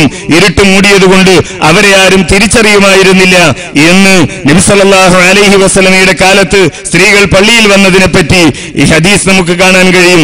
ഈ ഹദീസ് വിശദീകരിച്ചുകൊണ്ട് ഇമാം ഇബ്നു ഹജർ അസ്ഖലാനി റഹ്മത്തുള്ളാഹി അലൈഹി പറഞ്ഞു, വഫിൽ ഹദീസ് ഇസ്തിഹ്ബാബുൽ മുബാദറത്തി ബിസ്സലാത്തി സുബ്ഹി. സുബ്ഹി നമസ്കാരത്തിന് നേരത്തെ തന്നെ പോകണം എന്നീ ഹദീസിൽ നിന്ന് മനസ്സിലാക്കാം. കാരണം തിരിച്ചു പോകുമ്പോഴും ഇരുട്ട് മൂടിയിരുന്നു എന്നാണല്ലോ ഹദീസിലുള്ളത്. അതോടൊപ്പം തന്നെ അതേപോലെ ഈ ഹദീസിൽ നിന്ന് മനസ്സിലാക്കേണ്ട കാര്യം എന്താണ്? വജവാസു ഖുറൂജി നിസാഇ ഇലൽ മസാജിദി ലിശുഹൂദി സ്വലാത്തി ഫിൽ ലൈലി. സ്ത്രീകൾക്ക് നമസ്കാരത്തിൽ പങ്കെടുക്കാൻ മന്ത്രിപ്പിക്കാൻ വേണ്ടി പോകാമെന്നല്ല, ഫത്വ ചോദിക്കാൻ വേണ്ടി പോകാമെന്നല്ല, മുസ്ലിയാരെ കാണാൻ വേണ്ടി പോകാമെന്നല്ല, മൗലവിയെ കാണാൻ വേണ്ടി പോകാമെന്നല്ല, മറിച്ച് എന്തിനു പോകാം? ലിശുഹൂദി സ്വലാത്തി, നമസ്കാരത്തിൽ പങ്കെടുക്കാൻ പോകാം. എപ്പോൾ പോകാം? ഫിൽ ലൈലി, രാത്രിയിൽ പോകാം. വയുഖദു മിൻഹു ജവാസുഹു ഫിൻ നഹാരി മിൻ ബാബി ഔല, എങ്കിൽ പിന്നെ പകൽ ഏതായാലും പോകാം എന്ന് മനസ്സിലാക്കാം. കാരണം ലിഅന്ന ലൈല മളിന്നത്തു ദീബത്തി അക്സർ മിനൻ നഹാർ, പകലിനേക്കാൾ കുഴപ്പത്തിന് സാധ്യത കൂടുതൽ രാത്രിയാണല്ലോ. ആ രാത്രി പോകാൻ അള്ളാഹുവിന്റെ റസൂൽ അനുവാദം നൽകിയിട്ടുണ്ടെങ്കിൽ പകൽ ഏതായാലും പോകാം എന്ന് ഇമാം ഇബ്നു ഹജർ അൽ-അസ്ഖലാനി വിശദീകരിക്കുകയാണ്. വമഹല്ലു ദാലിക ഇദാ ലം യുഖ്ശ അലൈഹിന്ന ഔ ബിഹിന്ന ഫിത്ന, സ്ത്രീകളെ കൊണ്ട് കുഴപ്പമുണ്ടാവുകയില്ല, ഫിത്നയുണ്ടാവുകയില്ല, അവർക്കോ അവരെ കൊണ്ടോ ഫിത്നയുണ്ടാവുകയില്ല എന്ന അവസ്ഥയിലാണിത് എന്നുകൂടി ഇമാം ഇബ്നു ഹജർ അൽ-അസ്ഖലാനി വിശദീകരിക്കുന്നു. നമ്മുടെ നാട്ടിൽ സ്ത്രീകൾ പല സ്ഥലങ്ങളിലേക്ക് പോകുന്നുണ്ട്. അവർ അങ്ങാടിയിലേക്ക് പോകുന്നു, അവർ റാലികളിലേക്ക് പോകുന്നു, അവർ നേർച്ച സ്ഥലങ്ങളിലേക്ക് പോകുന്നു, അവർ സ്കൂളുകളിലേക്ക് പോകുന്നു, അധ്യാപികമാരായി പോകുന്നു, വിദ്യാർത്ഥികളായി പോകുന്നു. അങ്ങനെ പല ആവശ്യങ്ങൾക്ക് സ്ത്രീകൾ പുറത്തു പോകുന്നു. അവിടെയൊന്നും ഉണ്ടാകാത്ത ഒരു ഫിത്ന പള്ളിയിൽ വരുമ്പോൾ മാത്രമുണ്ടാകും എന്ന് ലോകത്തൊരു പണ്ഡിതനും പഠിപ്പിക്കുകയോ വിശദീകരിക്കുകയോ ചെയ്തിട്ടില്ല. ഇതാണ് അഞ്ചാമത്തെ കാരണം. അതോടൊപ്പം തന്നെ അതിൽ തന്നെ രണ്ടാമത് കാണാം, നബി സല്ലല്ലാഹു അലൈഹി വസല്ലമയുടെ കാലത്ത് സ്ത്രീകൾ പള്ളിയിൽ പോയിരുന്നു എന്നതിന് തെളിവായി മറ്റൊരു ഹദീസ് കൂടി ഞാൻ ശ്രദ്ധയിൽപ്പെടുത്തട്ടെ. കാന റസൂലുള്ളാഹി സ്വല്ലല്ലാഹു അലൈഹി വസല്ലം ഇദാ സല്ലമ മിൻ സ്വലാത്തിഹി ഖാമ നിസാഉ ഹീന യഖ്ലി തസ്ലീമുഹു, നബി സല്ലല്ലാഹു അലൈഹി വസല്ലമ സലാം വീട്ടിക്കഴിഞ്ഞാൽ പിന്നിലിരിക്കുന്ന സ്ത്രീകൾ അവരവിടെ എഴുന്നേൽക്കും. വമക്സൻ നബി സല്ലല്ലാഹു അലൈഹി വസല്ലം ഫീ മക്കാനിഹി യസീറ, നബി സല്ലല്ലാഹു അലൈഹി വസല്ലമ കുറച്ചു നേരം അവിടെ ഇരിക്കും. ഈ ഹദീസ് ഉദ്ധരിച്ച ഇമാം സുഹരി പറയുന്നു, ഫനറാ മുക്സഹു ദാലിക വല്ലാഹു അലം ലികൈ യൻഫുദ നിസാഉ ഖബ്ല അൻ യുദ്രികഹുന്ന മൻ ഇൻസറഫ മിനൽ ഖൗം, പിരിഞ്ഞു പോകുന്ന ആണുങ്ങളും പെണ്ണുങ്ങളും പരസ്പരം കൂടിക്കലരാതിരിക്കാനാണ് ഇങ്ങനെ നബി സല്ലല്ലാഹു അലൈഹി വസല്ലമ കുറച്ചു നേരം അവിടെ ഇരിക്കുകയും സ്ത്രീകൾ എഴുന്നേറ്റ് പോവുകയും ചെയ്യുന്നത് എന്നുകൂടി ഈ ഹദീസിൽ നമുക്ക് കാണാൻ കഴിയുന്നു, മനസ്സിലാക്കാൻ കഴിയുന്നു.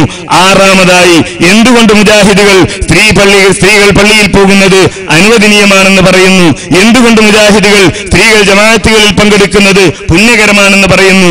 കാരണം പ്രയാസങ്ങൾ ഉണ്ടായ സന്ദർഭത്തിൽ പോലും, പലതരത്തിലുള്ള ബുദ്ധിമുട്ടുകൾ, പ്രയാസങ്ങൾ എന്ന് നമുക്ക് തോന്നാവുന്ന കാര്യങ്ങൾ ഉണ്ടായ സന്ദർഭത്തിൽ പോലും നബി സല്ലല്ലാഹു അലൈഹി വസല്ലമ സ്ത്രീകളോട് നിങ്ങൾ പള്ളിയിലേക്ക് വരരുത് എന്ന് പറഞ്ഞതായി നമുക്ക് കാണാൻ കഴിയില്ല. നോക്കൂ ഒരു സംഭവം.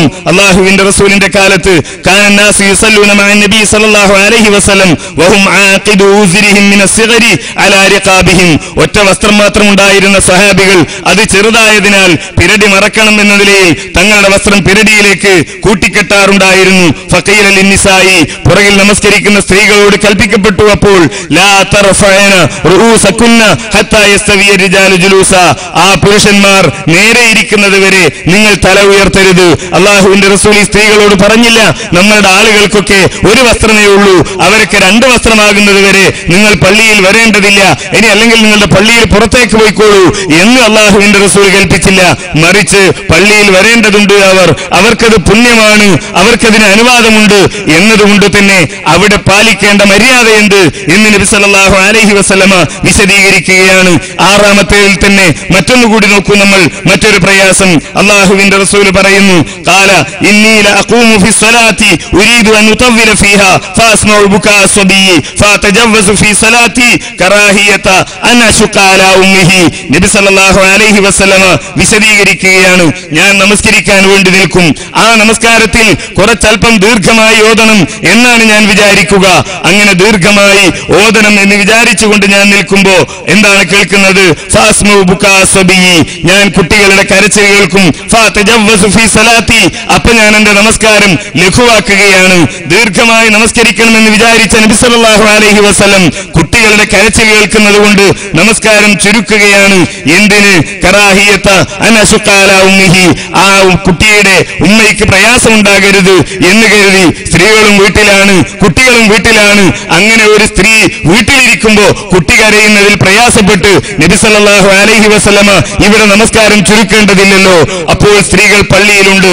ആ പള്ളിയിലുള്ള സ്ത്രീകളോട് കുട്ടികളുള്ള സ്ത്രീകളെങ്കിലും ശരി, ഇവിടെ ചിലരൊക്കെ പറയാറുണ്ട് അതൊക്കെ ആ 65-70 വയസ്സ് കഴിഞ്ഞ് കണ്ണൊന്നും കാണാതെ നടക്കാനൊന്നും കഴിയാത്ത കുറച്ച് തള്ളമാരെ മാത്രം പള്ളിയിൽ കൊണ്ടുവരുന്നതിന് ഞങ്ങൾക്ക് വിരോധമില്ല എന്നൊക്കെ പറയാറുണ്ട്. ഏറ്റവും ചുരുങ്ങിയത് കുട്ടികളുള്ള സ്ത്രീകൾ നിങ്ങളെങ്കിലും പള്ളിയിൽ വരരുത് എന്ന് നബി സല്ലല്ലാഹു അലൈഹി വസല്ലമ പറഞ്ഞില്ല. എനിക്കിങ്ങനെ ദീർഘമായി നിൽക്കാൻ ആഗ്രഹമുണ്ടാകുമ്പോ തടസ്സമുണ്ടാക്കുന്നു നിങ്ങളുടെ കുട്ടികളുടെ കരച്ചിൽ എന്നല്ല നബി സല്ലല്ലാഹു അലൈഹി വസല്ലമ പറയുകയും പഠിപ്പിക്കുകയും ചെയ്തത്. അതിനുവേണ്ടി അവർക്ക് സൗകര്യമുണ്ടാക്കാൻ വേണ്ടി അള്ളാഹുവിന്റെ റസൂൽ തന്റെ നമസ്കാരം ചുരുക്കുന്നതാണ് നമുക്ക് കാണാൻ കഴിയുന്നത്. ഇത് പള്ളിയിൽ വെച്ചല്ല, വീട്ടിൽ വെച്ചാണ് എന്ന് ചില ആളുകൾ പറയാറുണ്ട്. എന്നാൽ ശാഫിഈ മദ്ഹബിലെ പ്രമുഖ പണ്ഡിതനായ ശാഫിഈ മദ്ഹബിലെ ഏറ്റവും വലിയ മുഹദ്ദിസാരി എന്ന് ചോദിച്ചാൽ, അത് ഇമാം ബുഖാരിയുടെ ഏറ്റവും പ്രധാനപ്പെട്ട വ്യാഖ്യാന ഗ്രന്ഥം എന്ന് ചോദിച്ചാൽ എല്ലാവരും പറയുന്നത് ഇബ്നു ഹജർ അൽ അസ്ഖലാനി റഹിമഹുല്ലാ എന്നാണ്.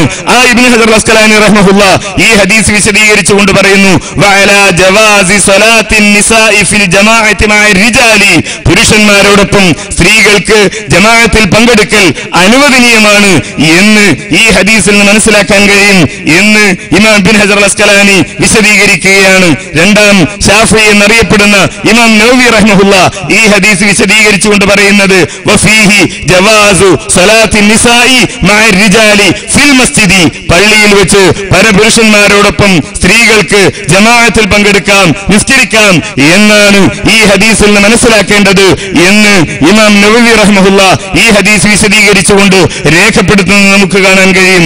അപ്പോൾ ഈ നിബന്ധനകൾ പാലിച്ചുകൊണ്ട് ആളുകൾ വരുന്നു, അവർക്കുണ്ടാകുന്ന പ്രയാസങ്ങൾ പരിഹരിക്കാൻ വേണ്ടിയുള്ള സംവിധാനങ്ങൾ ഇതേപോലെ സ്വീകരിക്കപ്പെടുന്നു എന്ന് നമുക്ക് കാണാം.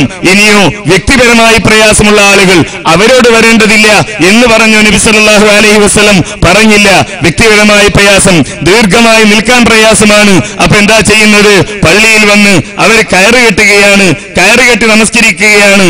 എന്താണ് നബി സല്ലല്ലാഹു അലൈഹി വസല്ലം പള്ളിയിലേക്ക് വന്നപ്പോ റാഹബലൻ മംദൂദൻ ബൈന സാരിയത്തൈൻ, രണ്ട് തൂണുകൾക്കിടയിൽ ഒരു കയറ് കാണുകയാണ്.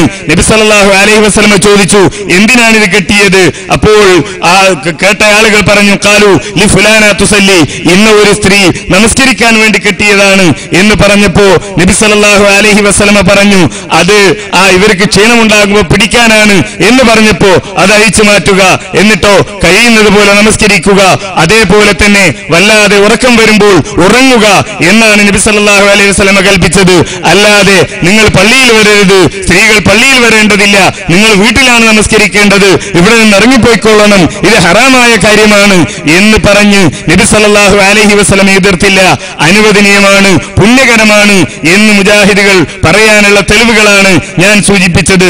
അതോടൊപ്പം തന്നെ വീണ്ടും നോക്കൂ മറ്റൊരു പ്രയാസം. നബി സല്ലല്ലാഹു അലൈഹി വസല്ലമയോടൊപ്പം ജീവിച്ചിരുന്ന സ്ത്രീകൾ, അള്ളാഹുവിന്റെ റസൂലിൽ നിന്ന് ദീൻ മനസ്സിലാക്കിയ സ്ത്രീകൾ അല്ല, അള്ളാഹുവിന്റെ റസൂലിന്റെ ജീവിത പങ്കാളികളായ ഉമ്മഹാത്തുൽ മുഅ്മിനീൻ, അവർക്കുണ്ടാകുന്ന ഒരു പ്രയാസം നോക്കൂ നിങ്ങൾ. ഇഅ്തികാഫിരിക്കുകയാണ് പള്ളിയിൽ. ആയിഷ റളിയല്ലാഹു അൻഹ പറയുന്നു, ഫഅ്തകഫ മാഹു ബഅലു നിസായിഹി, നബി സല്ലല്ലാഹു അലൈഹി വസല്ലം ഇഅ്തികാഫിരുന്നു. അദ്ദേഹത്തിന്റെ ചില ഭാര്യമാരും അദ്ദേഹത്തോടൊപ്പം ഉണ്ടായിരുന്നു. ആ ഭാര്യമാരിൽ ഒരാൾ വഹിയ മുസ്തഹാലത്തുൻ തറദ്ദമ, ഇസ്തിഹാലത്തുള്ള ഒരു സ്ത്രീയായിരുന്നു അവർ. ഫറുബ്ബമാ വളഅതി തസ്തതഹ മിനദ്ദം, ആ പള്ളിയിൽ ഇരിക്കുമ്പോ ഈ സ്ത്രീ എന്താ ചെയ്തത്? ഒരു താലം തന്റെ ശരീരത്തിൽ നിന്ന് ഒലിച്ചിറങ്ങുന്ന ആ രക്തം അത് പള്ളിയിലാകാൻ പാടില്ല, പള്ളി വൃത്തികേടാകാൻ പാടില്ല എന്നതിനാൽ ഒരു താലം വെച്ചുകൊണ്ടാണ് ആ പള്ളിയിൽ സ്ത്രീ എഴുത്തിക്കാതിരുന്നത് എന്ന് ഹദീസുകൾ നമുക്ക് കാണാൻ കഴിയുന്നു. നോക്കൂ, തന്റെ ഭാര്യയോട് പോലും അള്ളാഹുവിന്റെ റസൂൽ പറഞ്ഞില്ല, എന്തിനാണ് ഈ പള്ളിയിൽ വരുന്നത്? ഒരു കൂലിയും കിട്ടാത്ത കാര്യമാണല്ലോ അത്, തടയപ്പെടേണ്ട കാര്യമാണല്ലോ അത് എന്ന് ഇന്ന് ചില ആളുകൾ പറയുന്നത് പോലെ അള്ളാഹുവിൽ നിന്ന് ദീൻ പഠിക്കാൻ വേണ്ടി നിയോഗിക്കപ്പെട്ട മുഹമ്മദ് മുസ്തഫ സല്ലല്ലാഹു അലൈഹി വസല്ലമ പറയുകയോ പഠിപ്പിക്കുകയോ ചെയ്തില്ല എന്ന് നമുക്ക് കാണാൻ കഴിയുന്നു. ഇനി ഏഴാമത്തെ കാരണം, ഈ സ്ത്രീകൾ എന്തുകൊണ്ട് ജമാഅത്തുകളിൽ പോകാൻ അനുവദനീയമാണ്, എന്തുകൊണ്ട് അത് പുണ്യകരമാണ് എന്ന് മുജാഹിദുകൾ പറയുന്നു എന്നതിന്റെ ഏഴാമത്തെ കാരണം, അത് സാധാരണ ജമാഅത്തുകൾക്ക് മാത്രമല്ല, നാം നേരത്തെ മനസ്സിലാക്കി രാത്രിയിൽ വന്നത്, അതേപോലെ ജമാഅത്ത് നമസ്കാരത്തിന് വന്നത്, ഇത് നിത്യവുമുള്ള നമസ്കാരങ്ങൾക്ക് മാത്രമല്ല, അതല്ലാത്തതിനും നബി സല്ലല്ലാഹു അലൈഹി വസല്ലമയുടെ കാലത്ത് സ്ത്രീകൾ വന്നു. നോക്കൂ, ഗ്രഹണ നമസ്കാരത്തിന് സ്ത്രീകൾ വന്നതായി നമുക്ക് കാണാൻ കഴിയും.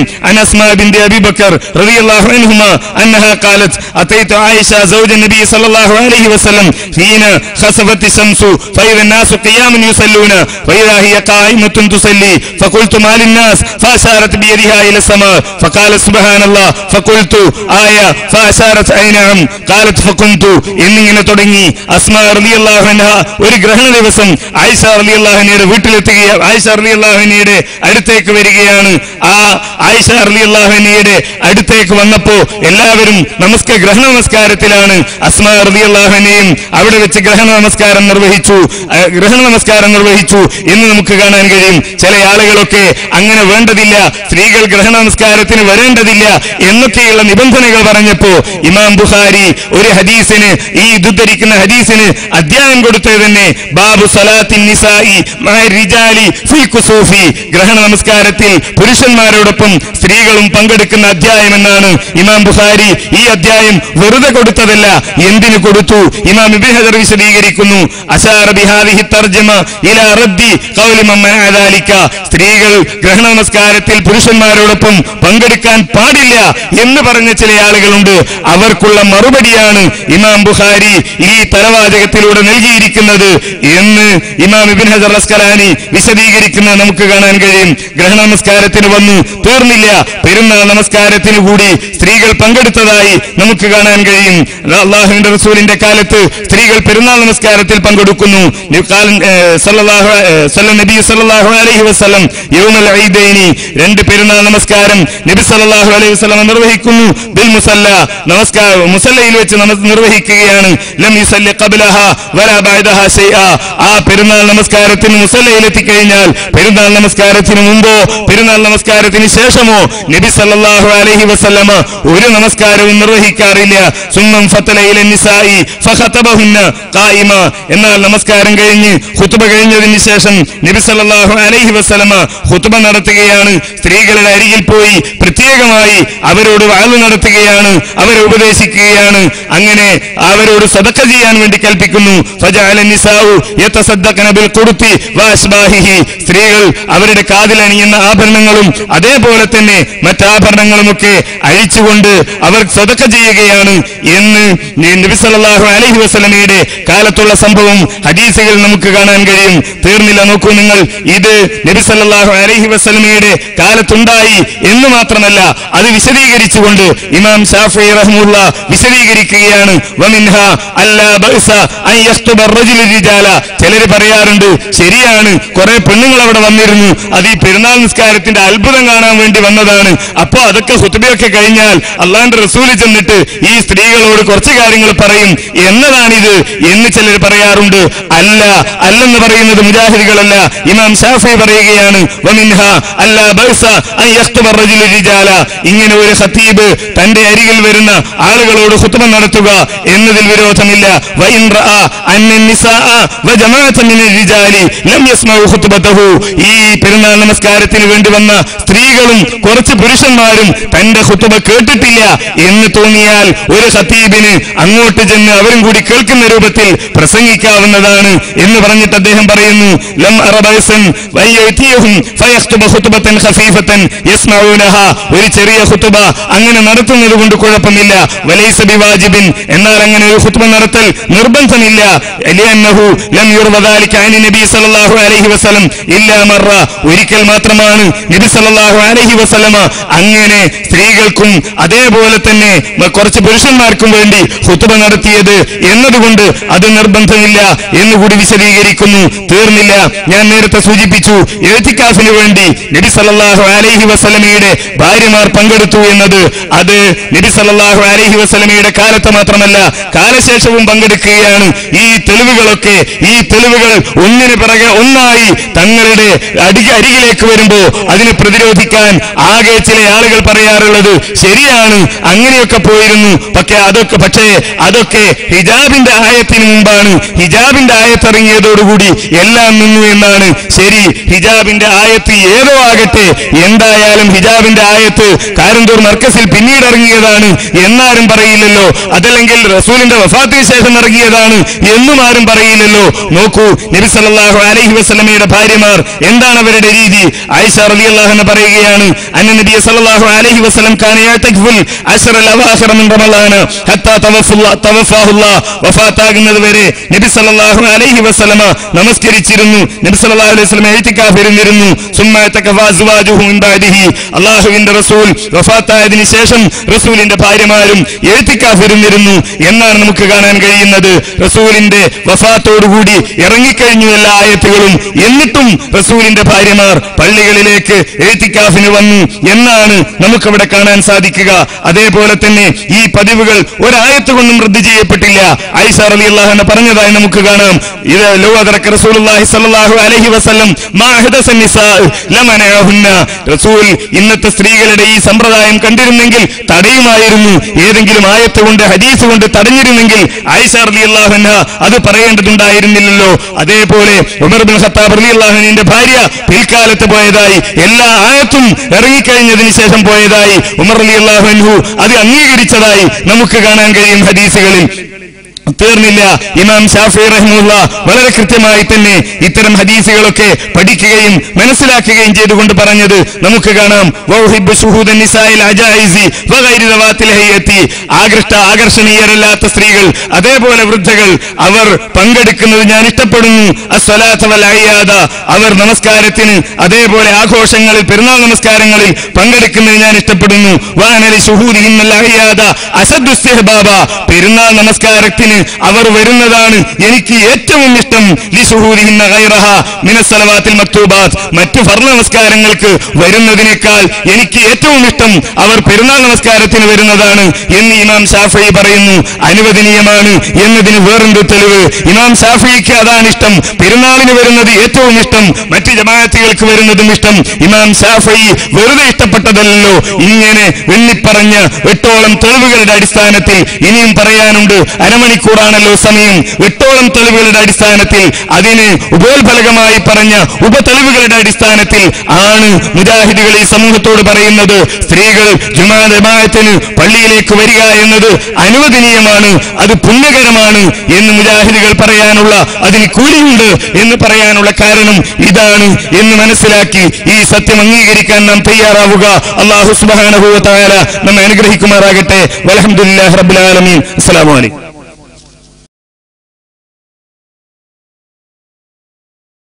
അടുത്ത വിഷയം അവതരിപ്പിച്ച് സുന്നിപക്ഷം അരമണിക്കൂർ സംസാരിക്കുന്നു. ആദരപൂർവ്വം ക്ഷണിച്ചുകൊള്ളുന്നു. അസ്സലാമു അലൈക്കും വറഹ്മത്തുള്ളാഹി. ബിസ്മില്ലാഹ്, അൽഹംദുലില്ലാഹ്, അസ്സലാത്തു വസ്സലാമു അലാ അഷ്റഫി റസൂലില്ലാഹ് വഅലാ ആലിഹിൽ ഫായിസിന ബിറിദല്ലാഹ്, അമ്മാ ബഅദ്. ഫഅഊദു ബില്ലാഹി മിനശ് ശൈത്വാനിർ റജീം. ബിസ്മില്ലാഹിർ റഹ്മാനിർ റഹീം. ലാ തഖും ഫീഹി അബദാ ലമസ്ജിദുൻ ഉസ്സിസ അലൽ തഖ്വാ മിൻ അവ്വലി യൗമിൻ അഹഖു അൻ തഖൂമ ഫീഹി റിജാലുൻ യുഹിബ്ബൂന അൻ യതത്വഹറൂ വല്ലാഹു യുഹിബ്ബുൽ മുത്തഹിരീൻ. വഖാല النبي صلى الله عليه وسلم لا تمنعوا إماء الله مساجد الله. ഏറ്റവും ബഹുമാനാദരങ്ങൾ നിറഞ്ഞ പണ്ഡിത ശ്രേഷ്ഠരെ, സത്യാന്വേഷികളെ, സ്ത്രീകളുടെ ജുമുഅ ജമാഅത്തുമായി ബന്ധപ്പെട്ട സുന്നികൾക്കും മുജാഹിദുകൾക്കും ഇടയിൽ നിലനിൽക്കുന്ന അഭിപ്രായ വ്യത്യാസങ്ങളെ അധികരിച്ചുകൊണ്ട് നടത്തപ്പെടുന്ന സംവാദത്തിലാണ് നമ്മൾ നിലനിൽക്കുന്നത് എന്ന് നമുക്കറിയാം. ഈ സംവാദങ്ങളുടെ ഒരു പ്രത്യേകത, ധാരാളം സംവാദങ്ങൾ കേരളത്തിൽ നടന്നിട്ടുണ്ട്. അതിൽ നിന്ന് ഇന്ന് തലശ്ശേരിയിൽ നടക്കുന്ന സംവാദത്തിനെ വ്യതിരക്തമാക്കുന്ന ഒരു ഘടകം, സ്ത്രീകൾ പള്ളിയിലേക്ക് പോകുന്നത് സംബന്ധിച്ച് ഇമാം ഷാഫിഈ റളിയല്ലാഹു അൻഹു എന്ത് അഭിപ്രായപ്പെട്ടു? ഇമാം ഷാഫിഈ റളിയല്ലാഹു അൻഹു സ്ത്രീകൾ പള്ളിയിലേക്ക് പോകണം എന്നാണ് പറഞ്ഞിട്ടുള്ളത് എന്ന് മുജാഹിദുകൾ വാദിച്ചപ്പോ, അല്ല, ഞങ്ങളുടെ ഇമാം ഷാഫിഈ റളിയല്ലാഹു അൻഹു അങ്ങനെയല്ല പറഞ്ഞത്, മറിച്ച് പള്ളിയിൽ നിന്നവരെ തടയണമെന്നാണ് പറഞ്ഞത് എന്ന് സ്ഥാപിക്കേണ്ട ഒരു സാഹചര്യമുണ്ടായപ്പോ അതിനുവേണ്ടിയാണ് ഇവിടെ സംവാദം വെച്ചത്. ഖേദകരമെന്ന് പറയട്ടെ, ആ വിഷയം അവതരിപ്പിക്കുവാൻ വേണ്ടി മുജാഹിദ് പക്ഷം ഇവിടെ വന്നപ്പോ ഷാഫിഈ ഇമാമിന്റെ ഏതെങ്കിലും ഒരു ഉദ്ധരണിയെങ്കിലും അവർ വായിക്കുമായിരിക്കുമെന്ന് ഞങ്ങൾ പ്രതീക്ഷിച്ചിരുന്നു. പക്ഷേ സ്ത്രീകളെ പള്ളിയിലേക്ക് കൊണ്ടുപോകുന്നതുമായി ബന്ധപ്പെട്ട് ഒരൊറ്റ ഉദ്ധരണി പോലും 30 മിനിറ്റ് സമയമുണ്ടായിട്ട് വായിച്ചില്ല എന്നത് അത്ഭുതകരമാണ്. പള്ളി പെരുന്നാൾ നിസ്കാരത്തിന് പങ്കെടുക്കാമോ എന്നുള്ള തുടങ്ങിയ വിഷയങ്ങൾ അത് വേറെ വിഷയമാണ്. അതല്ലാതെ വായിച്ച ഇബാറത്തിൽ പള്ളി എന്ന വാചകം ഇല്ല എന്നുള്ളത് ശ്രോതാക്കൾ മനസ്സിലാക്കണം. അതുകൊണ്ട് 30 മിനിറ്റ് വിഷയം അവതരിപ്പിച്ചുവെങ്കിലും വിഷയവുമായി ബന്ധപ്പെട്ട് ഒരൊറ്റ കാര്യം പോലും മൗലവി പറഞ്ഞില്ലല്ലോ എന്നത് സങ്കടകരമാണ് എന്ന് കൂട്ടത്തിൽ ഉണർത്തുകയാണ്. ഞങ്ങളെ സംബന്ധിച്ചിടത്തോളം പിന്നെ പറഞ്ഞ ഒരു കാര്യമുള്ളത് നിലപാട് മാറ്റമാണ്. ഇൻഷാ അല്ലാഹ് അതിനെക്കുറിച്ച് ഞാൻ പറയും. ആർക്കാണ് നിലപാട് മാറ്റമുണ്ടായത്, എപ്പോഴാണ് നിലപാടിൽ മാറ്റമുണ്ടായത്, ഇപ്പോൾ എവിടെ നിൽക്കുന്നു, അന്ന് എവിടെ നിന്നിരുന്നു എന്ന് ഞാൻ ഇൻഷാ അല്ലാഹ് വിശദീകരിക്കും. പിന്നീട് നമ്മുടെ വിഷയത്തിൽ പെട്ടതല്ലെങ്കിലും ആർക്കെങ്കിലും കൺഫ്യൂഷൻ ഉണ്ടാകുമോ എന്ന് കരുതി ഞാൻ ഒറ്റ മറുപടി മാത്രം, ഇതുവരെ പറഞ്ഞ 7 പോയിന്റുകൾക്ക് ഒന്നിച്ചൊരൊറ്റ മറുപടി മാത്രം പറയുന്നു. ഒരുപാട് ഹദീസുകൾ വായിച്ചു. അവസാനം അദ്ദേഹം തന്നെ അതിന്റെ മറുപടിയും പറഞ്ഞു. എന്ത്? അത് ഇമാം ബുഖാരി റഹ്മത്തുള്ളാഹി അലൈഹി തന്നെ ഒരു ഹദീസിന്റെ, അദ്ദേഹം തന്നെ വായിച്ച ഒരു ഹദീസിന്റെ വിശദീകരണത്തിൽ പറഞ്ഞതാണ്, വദാലിക ഖബ്ല അൻ യഫ്ശുൽ ഇസ്ലാം, അത് ഇസ്ലാം പ്രചരിക്കുന്നതിന് മുമ്പായിരുന്നു. ഇതുപോലെ തന്നെയാണ് മറ്റുള്ള സംഭവങ്ങളും എന്ന് നിങ്ങൾ മനസ്സിലാക്കിയാൽ മതി. കാരണം ഇപ്പോ അത് വിശദീകരിക്കാനുള്ള സമയമല്ലല്ലോ. ഒറ്റ മറുപടിയിൽ ഞാൻ അത് ഒതുക്കുന്നു. ഇസ്ലാം ഇമാം ബുഖാരി 566 നമ്പറായി ആ ഹദീസിൽ തന്നെ ആ സംഭവം പറയുന്നുണ്ട്. ഇസ്ലാം പ്രചരിക്കുന്നതിന്റെ ആദ്യ കാലത്ത് എന്തൊക്കെ ഉണ്ടായിരുന്നു, നായകൾ പോലും പള്ളിയിലേക്ക് പോയ സംഭവങ്ങൾ ഹദീസിന്റെ കിതാബുകളിൽ നമുക്ക് കാണാൻ സാധിക്കും. അതുകൊണ്ട് അവരതൊന്നും തടഞ്ഞിട്ടില്ല എന്ന് പറഞ്ഞുകൊണ്ട് നായകളെ പള്ളിയിൽ കൊണ്ടുപോകാൻ പറ്റുമോ? അതൊരിക്കലുമില്ലല്ലോ. അല്ലെങ്കിൽ കൊണ്ടുപോകുന്നത് വരുന്നത് തടയാതിരിക്കാൻ പറ്റുമോ? ഇല്ലല്ലോ. പക്ഷേ ഹദീസുകൾ മനസ്സിലാക്കാത്തത് കൊണ്ടുവന്ന ഒരു അബദ്ധമാണെന്ന് മാത്രമേ അതിനെക്കുറിച്ച് എനിക്ക് പറയാനുള്ളൂ. പിന്നീട് ഒരു സംഭവമായി പറഞ്ഞത് നബി സല്ലല്ലാഹു അലൈഹി വസല്ലമ തങ്ങളുടെ ശേഷം വന്നു എന്നത് ഇഅ്തികാഫിനെ കുറിച്ചാണ്. മസ്ജിദുൽ ഹറാമിലായിരുന്നു. പിന്നീട് അല്ലാഹുവിന്റെ റസൂലിന്റെ വഫാത്തിന് ശേഷം മസ്ജിദുൽ ഹറാമിലാണ് ഇഅ്തികാഫ് ഇരുന്നത് എന്നുണ്ടോ? ഇല്ല. മറിച്ച് അവരുടെ വീടുകളിലെ പള്ളിയിൽ ഇരുന്നിട്ടുണ്ടായിരിക്കാം. അത് മറ്റൊരു വിഷയമാണ്. അത് നമ്മുടെ തർക്കത്തിലുള്ള വിഷയമല്ല. സ്ത്രീകൾക്ക് അവരുടെ വീടുകളിൽ പള്ളിയായി വഖഫ് ചെയ്ത് അവിടെ ഇരുന്നതിന് എന്താ കുഴപ്പം? നമ്മെ സംബന്ധിച്ചിടത്തോളം അതൊരു പ്രശ്നമുള്ള സംഗതിയല്ല. പക്ഷേ നമ്മുടെ പള്ളിയിലേക്ക് പുറപ്പെട്ടു പോകലാണ് നമ്മുടെ വിഷയം. പുറത്തുള്ള പള്ളിയിലേക്ക് വീട്ടിൽ നിന്ന് പുറപ്പെട്ടു പോകാമോ? പുറത്തു പോകൽ വിഷയം എഴുതിയപ്പോൾ ശ്രദ്ധിക്കണം. പള്ളിയിലേക്ക് പോകൽ, ആ പോകുന്നതിന്റെ ഹുക്കം എന്താണ് എന്നതാണ് തർക്ക വിഷയം.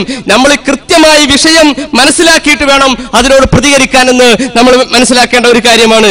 അതുപോലെ തന്നെ ഉമർ റളിയല്ലാഹുവിന്റെ ഭാര്യ ആ പള്ളിയിൽ പോയതിനെ കുറിച്ച് പറഞ്ഞു. വകാന ഉമർ യക്റഹു ദാലിക, ഉമർ റളിയല്ലാഹു അത് വെറുത്തിരുന്നു. ആ പുണ്യമുള്ള കാര്യം ഉമർ റളിയല്ലാഹു വെറുത്തു എന്ന് ഉമർ റളിയല്ലാഹുവിനെ പിന്തുടരുവാൻ ഹബീബായ റസൂലുള്ളാഹി സ്വല്ലല്ലാഹു അലൈഹി വസല്ലമ തങ്ങളല്ലേ കൽപ്പിച്ചത്. അതേ ആതിക ബീവി തന്നെ പിന്നീട് ആ സത്യം മനസ്സിലാക്കി അതിൽ നിന്ന് പിന്മാറിയിട്ടുമുണ്ട്. അത് പക്ഷേ ഇവർ മൂടി വെക്കുകയാണ് ഉണ്ടായത്. ഞാൻ ആ വിഷയത്തിലേക്ക് കടക്കുന്നില്ല.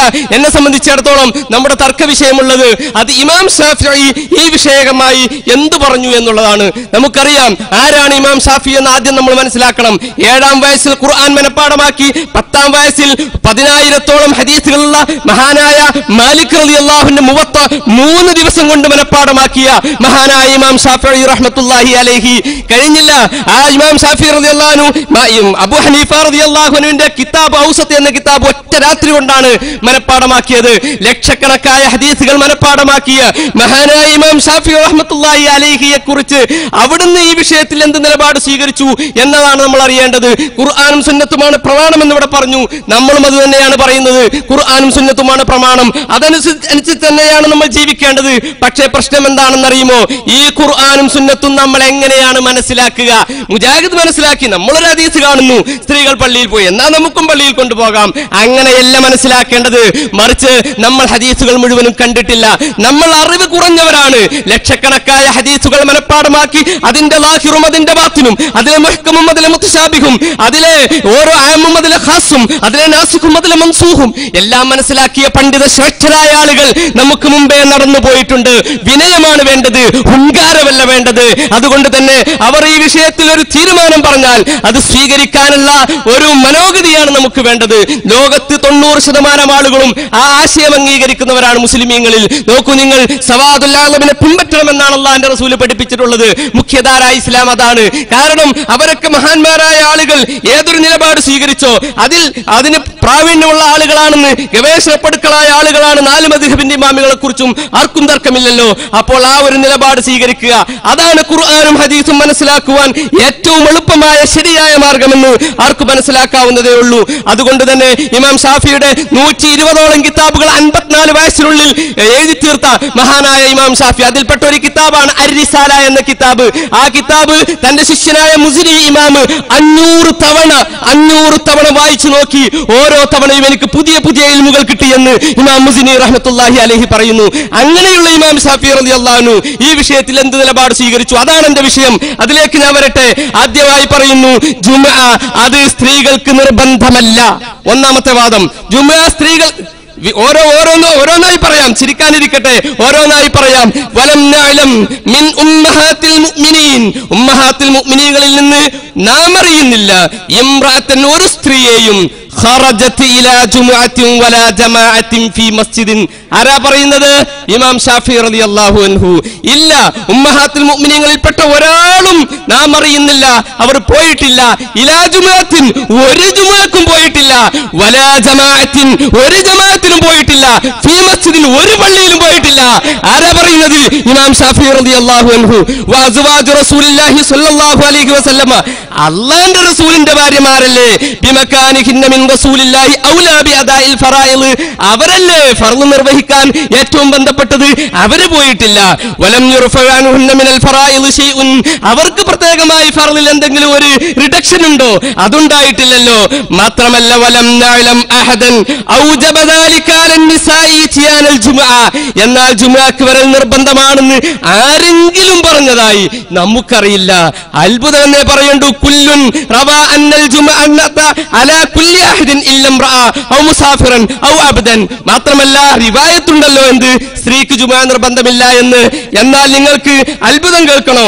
ഈ മുജാഹിദുകളുടെ നേതാവായ MCC അഹ്മദ് മൗലവി എന്ന് പറയുന്ന അദ്ദേഹം പറഞ്ഞു, ജുമുഅക്ക് വരെ സ്ത്രീകൾക്ക് നിർബന്ധമാകുന്നു.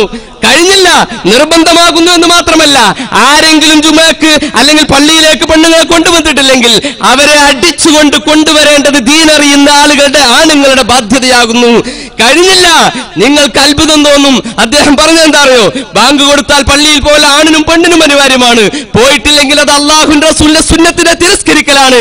അല്ലാഹുവിന്റെ റസൂലിന്റെ സുന്നത്തിനെ തിരസ്കരിച്ചാൽ കാഫിറാകുമെന്നാണ് അർത്ഥം. എന്ത്? നബി സല്ലല്ലാഹു അലൈഹി വസല്ലമ തങ്ങളുടെ സുന്നത്ത് ഉപേക്ഷിച്ച് അങ്ങനെ പള്ളിയിലേക്ക് സ്ത്രീകൾ പോവാതിരുന്നാൽ അവർ കാഫിറുകളാകുന്നു. ആരാ പറയുന്നത്? MCC അഹ്മദ് മൗലവി. ആ കാഫിറുകളാണ് എന്ന് പറഞ്ഞ കാഫിറുകളാണ് എന്ന് നേരത്തെ പറഞ്ഞ മുജാഹിദുകൾ ഇപ്പോൾ എവിടെ എത്തി നിൽക്കുന്നു എന്നറിയുമോ?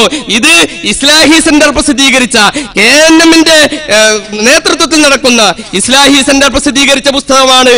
അതിൽ പറയുന്നു 198-ാമത്തെ പേജിൽ, സ്ത്രീകൾക്ക് വീട് തന്നെ ഉത്തമം. സ്ത്രീകൾക്ക് വീട് തന്നെ ഉത്തമം. സ്ത്രീകൾ പള്ളിയിൽ നിസ്കരിക്കാമെങ്കിലും വീട് തന്നെയാണ് സ്ത്രീകൾക്ക് കൂടുതൽ ഉത്തമം. ഉമ്മു ഹുമൈദിനി സായിദി എന്ന സ്ത്രീ പ്രവാചക സന്നിധിയിൽ വന്ന് പറഞ്ഞു, അല്ലാഹുവിന്റെ ദൂതരെ, താങ്കളുടെ കൂടെ നിസ്കരിക്കണമെന്ന് എനിക്ക് അതിയായ ആഗ്രഹമുണ്ട്. നബി സല്ലല്ലാഹു അലൈഹി വസല്ലം തങ്ങൾ പറഞ്ഞു, നിനക്ക് എന്റെ കൂടെ നിസ്കരിക്കാൻ ആഗ്രഹമുണ്ടെന്നത് എനിക്കറിയാമെങ്കിലും നിനക്ക് നിന്റെ വീട്ടിലുള്ള നിസ്കാരമാണ് നിന്റെ പള്ളിയിലുള്ള നിസ്കാരത്തിനേക്കാൾ ഉത്തമം എന്ന് പറഞ്ഞു.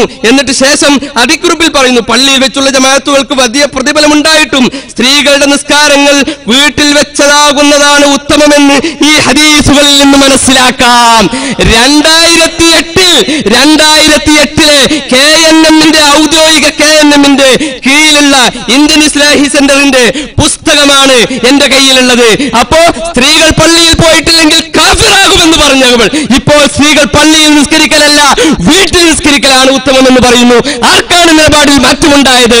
നിങ്ങൾ മനസ്സിലാക്കണം. നിലപാടിലെ മാറ്റം ഒന്നിന് പിറകെ ഒന്നായി വന്നുകൊണ്ടിരിക്കുകയാണ്. പിന്നീട് അവിടെ ഉമർ മൗലവി പറഞ്ഞു നിർബന്ധമില്ല. സംവാദത്തിന് വ്യവസ്ഥ എഴുതിയപ്പോ പൈങ്ങോട്ടൂർ സംവാദത്തിന്റെ വ്യവസ്ഥയാണ് എന്റെ കയ്യിലുള്ളത്. നോക്കൂ നിങ്ങൾ, പൈങ്ങോട്ടൂരിൽ വെച്ച് പറഞ്ഞത് സ്ത്രീകൾക്ക് പള്ളിയിൽ പോൽ അനുവദനീയമാണ്. അപ്പൊ നമ്മൾ ചോദിച്ചു, അനുവദനീയം എന്ന് പറഞ്ഞാൽ എന്താണ്? സുന്നത്താണെന്നാണോ വാജിബാണെന്നാണോ? അതല്ല വെറും മുബാഹ്, കൂലിയില്ല ശിക്ഷയില്ല അതാണോ?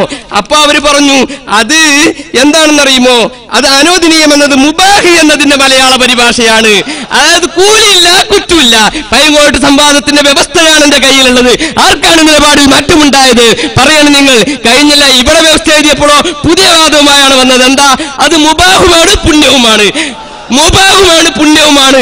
അന്തമുള്ള ഏതെങ്കിലും ഒരാളുണ്ടെങ്കിൽ അങ്ങനെ പറയുമോ? മുബാഹ് കൂലിയില്ല കുറ്റമില്ല, പിന്നെ പുണ്യോ കൂലിയുണ്ട് താനും.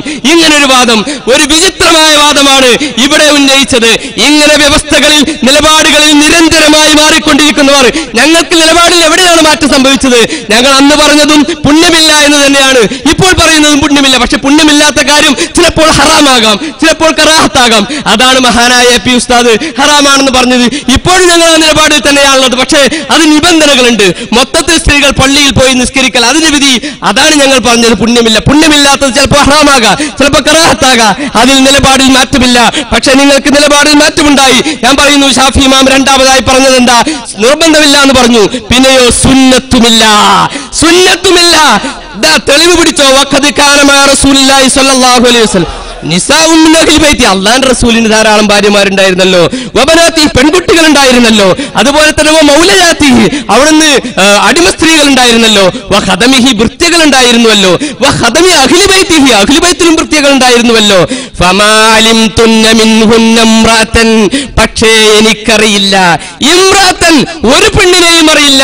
ഖറജത് ഇലാ ശുഹൂദി ജുമുഅത്തിൻ, ഏതെങ്കിലും ഒരു ജുമുഅക്ക് പങ്കെടുത്തതായി എനിക്കറിയില്ല. നബിയുടെ ഭാര്യമാർ മാത്രമല്ല, പെൺകുട്ടികൾ മാത്രമല്ല, വൃത്യകൾ മാത്രമല്ല, അവിടുത്തെ കുടുംബവുമായി ബന്ധപ്പെട്ട ഒരു പെണ്ണും ഒരു ജുമുഅക്കും ഒരു ജമാഅത്തിനും പോയിട്ടില്ല എന്ന് മഹാനായ ഇമാം ശാഫിഈ റളിയല്ലാഹു അൻഹു. കഴിഞ്ഞില്ല, വലാ ഇലാ ജമാഅത്തിൻ വൈരിഹ, ഫീലൈലിൻ, രാത്രി പോയിട്ടില്ല. ഔനഹാരിൻ, പകലിലും പോയിട്ടില്ല. വലാ ഇലാ മസ്ജിദ് ഖുബാ, ഖുബാ മസ്ജിദിലും പോയിട്ടില്ല. ഫഖദ് കാന നബി സ്വല്ലല്ലാഹു അലൈഹി വസല്ലം യതി റാഖിബൻ വമാശിയ, വലാ ഇലാ വൈരിഹി മിനൽ മസാജിദ്, മറ്റു ഒരു പള്ളിയിലും പോയിട്ടില്ല. എന്നിട്ട് ഷാഫി ഇമാം പറയാ, മഹാനായ റസൂലുള്ളാഹി സ്വല്ലല്ലാഹു അലൈഹി വസല്ലം തങ്ങളുടെ ഭാര്യമാർക്ക് പുണ്യം ഉണ്ടായിട്ട് പോകാൻ താല്പര്യമില്ല എന്ന് പറഞ്ഞാൽ എനിക്കത് വിശ്വസിക്കാൻ കഴിയണില്ല. മഹാനായ ഇമാം ഷാഫി റളിയല്ലാഹു അൻഹു പറയാ, അതുകൊണ്ട് വബിഹിയായാലും ഏറ്റവും പുണ്യം അറിയുന്നത് അല്ലാഹുവിന്റെ റസൂലിന്റെ ഭാര്യമാരല്ലേ. വഅന്ന നബിയ സ്വല്ലല്ലാഹു അലൈഹി വസല്ലം ലം യകുൽ ലിയദഅ യഅ്മുറുഹുന്ന ബിമാ യജിബു അലൈഹിന്ന, എന്നിട്ട് അല്ലാഹുവിന്റെ റസൂല് അവർക്ക് നിർബന്ധമുള്ള ഒരു കാര്യം കൽപ്പിക്കാതിരിക്കുകയോ? ഞാനത് വിശ്വസിക്കുന്നില്ല. വഅലൈഹി ഫീഹിന്ന, അവരുടെ കാര്യത്തിൽ അല്ലാഹുവിന്റെ റസൂലിന് നിർബന്ധമുള്ള കാര്യം അവരോട് നിർദ്ദേശിക്കാതിരിക്കുകയോ? ഞാനങ്ങനെ വിശ്വസിക്കുന്നില്ല. കഴിഞ്ഞില്ല, വമാ ലഹുന്ന ഫീഹി മിനൽ ഖൈർ, നന്മയായിട്ട് എന്തെങ്കിലും ഉണ്ടെങ്കിൽ അല്ലാഹുവിന്റെ റസൂൽ പോകാൻ പറയില്ലേ? പോയിക്കോ, നീ പോയിക്കോ എന്ന് പറയുമായിരുന്നില്ലേ? ഉണ്ടായിട്ടില്ല.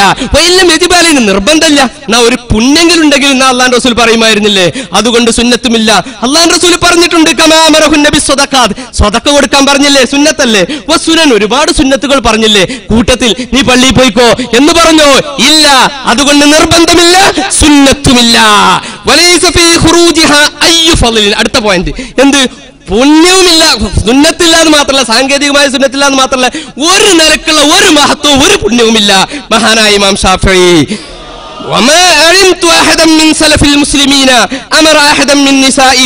എനിക്കറിയില്ല മുസ്ലിമീങ്ങളുടെ കൂട്ടത്തിൽ ഏതെങ്കിലും ഒരാൾ, സലഫുൽ മുസ്ലിമീങ്ങളുടെ കൂട്ടത്തിൽ, മുൻഗാമി സലഫികൾ എന്നല്ലേ പറയുന്നത്, പക്ഷേ സലഫുകളിൽ ഏതെങ്കിലും ഒരാൾ അറിയില്ല എനിക്ക് എന്ത് അവർ കൽപ്പിച്ചു,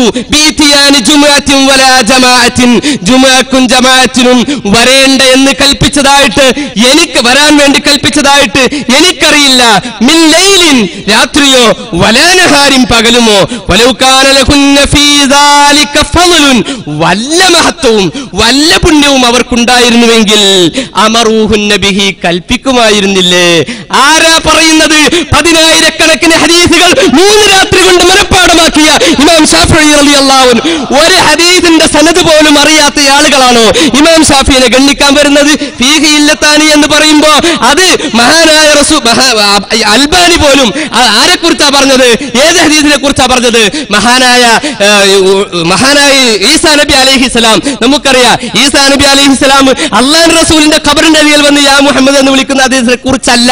എന്നിട്ട് അതുപോലും തിരിയാത്ത ആളുകളാണ് ഇപ്പൊ ഇമാം ഷാഫിഈ റളിയല്ലാഹു അൻഹു പറഞ്ഞതിന് ഗണ്ണിക്കാൻ വരുന്നത്.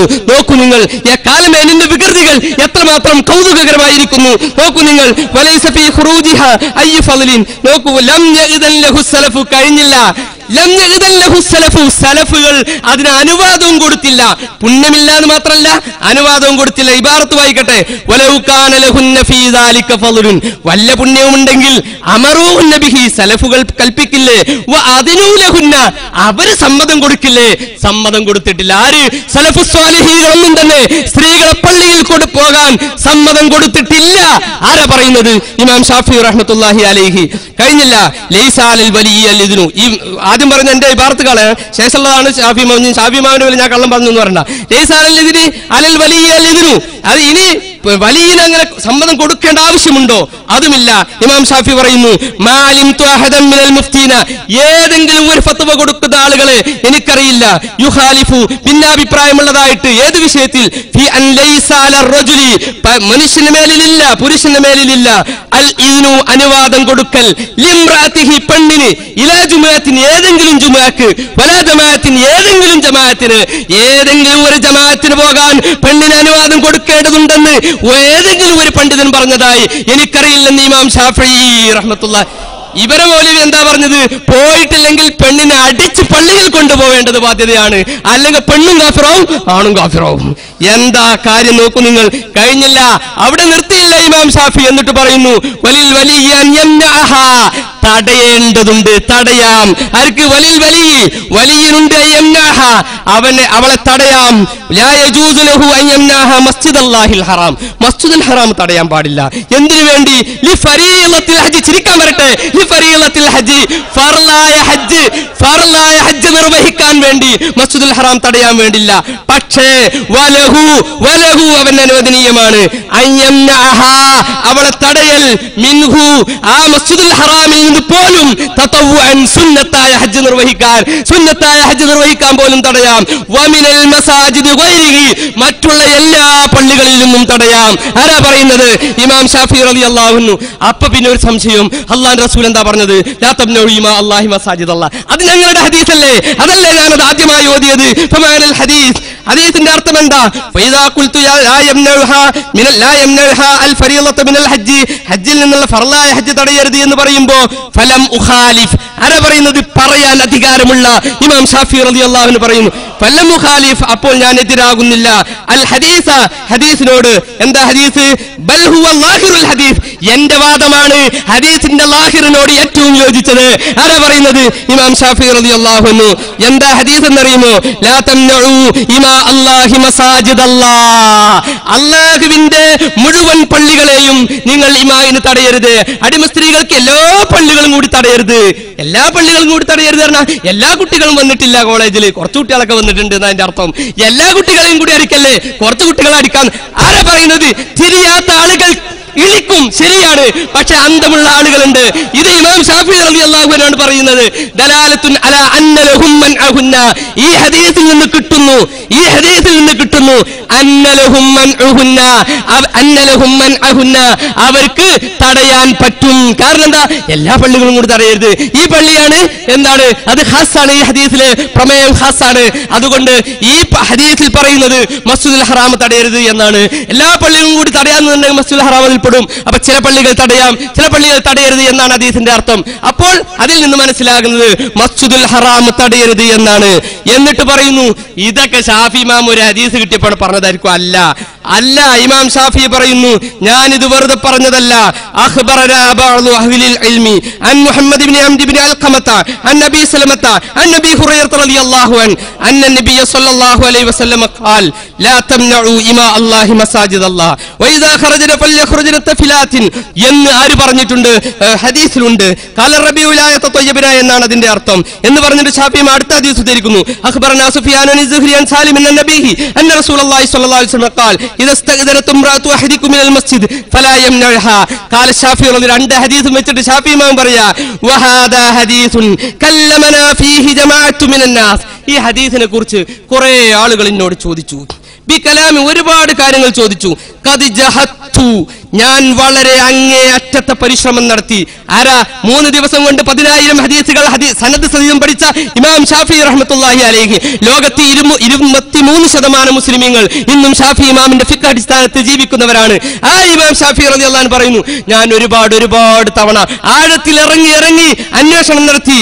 എന്നിട്ട് ഞാൻ പറയുന്നു അലാ തഖസീമാ കല്ലമൂനി ഫീഹി, അതിൽ ഞാൻ ഒരുപാട് പഠന മനന ഗവേഷണങ്ങൾ നടത്തിയതിനു ശേഷമാണ് ഞാനിത് പറയുന്നത്. എന്ത്?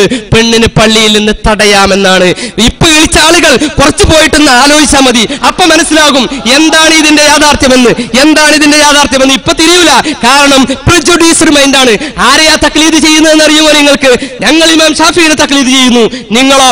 നമുക്കറിയാം ഖുർആനും സുന്നത്തുമാണ് പ്രമാണം എന്ന വിഷയത്തിൽ ആർക്കും തർക്കമില്ല.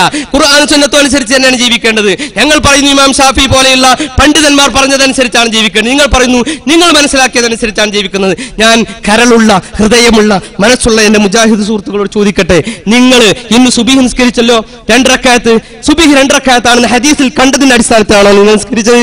അല്ല. നിങ്ങൾ വുളു എടുത്തല്ലോ, വുളു എടുത്തപ്പോൾ ഓരോ അവയവങ്ങളും കഴുകിയല്ലോ, അതൊക്കെ ഹദീസിൽ കണ്ടതിന്റെ അടിസ്ഥാനത്തിലാണോ നിങ്ങൾ ചെയ്തത്? അല്ല. നിങ്ങളുടെ മൗലവിമാർ അവരുടെ പുസ്തകങ്ങൾ എഴുതിയ കാര്യങ്ങൾ അല്ലെങ്കിൽ അവർ പഠിപ്പിച്ചു തന്ന കാര്യങ്ങൾ നിങ്ങൾ അവരെ തക്ലീദ് ചെയ്യുന്നു. ഞങ്ങൾ ഇമാം ഷാഫിയെ തക്ലീദ് ചെയ്യുന്നു.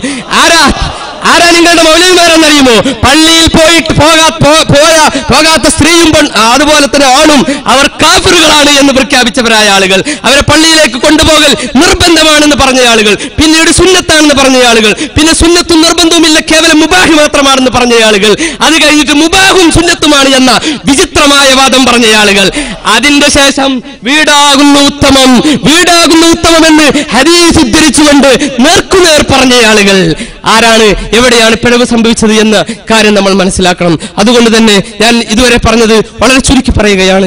എന്തിന്റെ അടിസ്ഥാനത്തിലാണ് സ്ത്രീകൾ പള്ളിയിൽ പോകരുത് അല്ലെങ്കിൽ സ്ത്രീകളെ പള്ളിയിലേക്ക് കൊണ്ടുപോകരുത് എന്ന് പറയുന്നത്? അത് ഖുർആന്റെയും സുന്നത്തിന്റെയും അടിസ്ഥാനത്തിലാണ്. അത് എന്താണ് അതിന്റെ കാരണം? ഖുർആനും സുന്നത്തും പഠിച്ച ഇമാം ഷാഫി റളിയല്ലാഹു അൻഹു അങ്ങനെയാണ് അഭിപ്രായപ്പെട്ടുള്ളത്. ഖുർആനിൽ തന്നെ നമുക്കത് കാണാൻ പറ്റുമല്ലോ. ലാ തഖും ഫീഹി അബദാ ലമസ്ജിദുൻ ഉസ്സിസ അല തഖ്വ മിൻ അവ്വലി യൗമിൻ ഹഖ്ഖു അൻ തഖൂമ ഫീഹി റിജാൽ. സ്ത്രീ പള്ളിയെ സംബന്ധിച്ച് വിശുദ്ധ ഖുർആനിൽ 2 ആയത്തുകളാണ് കാണാൻ സാധിക്കുന്നത്. 2 ആയത്തിലും പള്ളികൾ ആരുടേതാണ്? അള്ളാഹുവിന്റേതാണ്. ആ പള്ളിയിൽ ആരാണ് വരേണ്ടതെന്ന് പറയേണ്ടത് ആരാണ്? അള്ളാഹു ആകുന്നു. അള്ളാഹു പറഞ്ഞു ഫീഹി റിജാലുൻ, അവിടെ പുരുഷന്മാരാണുള്ളത്. റിജാൽ നമുക്കറിയാം 4 അക്ഷരമാണല്ലോ റിജാൽ എന്നുള്ളതിൽ. നാസുൻ എന്ന് പറഞ്ഞാൽ 3 അക്ഷരം ഉണ്ടാകുമായിരുന്നുള്ളൂ. ആണും പെണ്ണും പെടും. പക്ഷേ അള്ളാഹു വിശുദ്ധ ഖുർആന്റെ ഡിക്ഷൻ അത്ഭുതകരമാണെന്ന് നമുക്കറിയാം. ഓരോ പദവും കൃത്യമായിട്ടാണ് അള്ളാഹു താല തെരഞ്ഞെടുക്കുന്നത്. അപ്പോ അതുകൊണ്ട് തന്നെ റിജാൽ എന്ന പദം വളരെയധികം കൃത്യമാണ്. അതിൽ നിന്ന് തന്നെ നമുക്ക് മനസ്സിലാക്കി എന്ത്?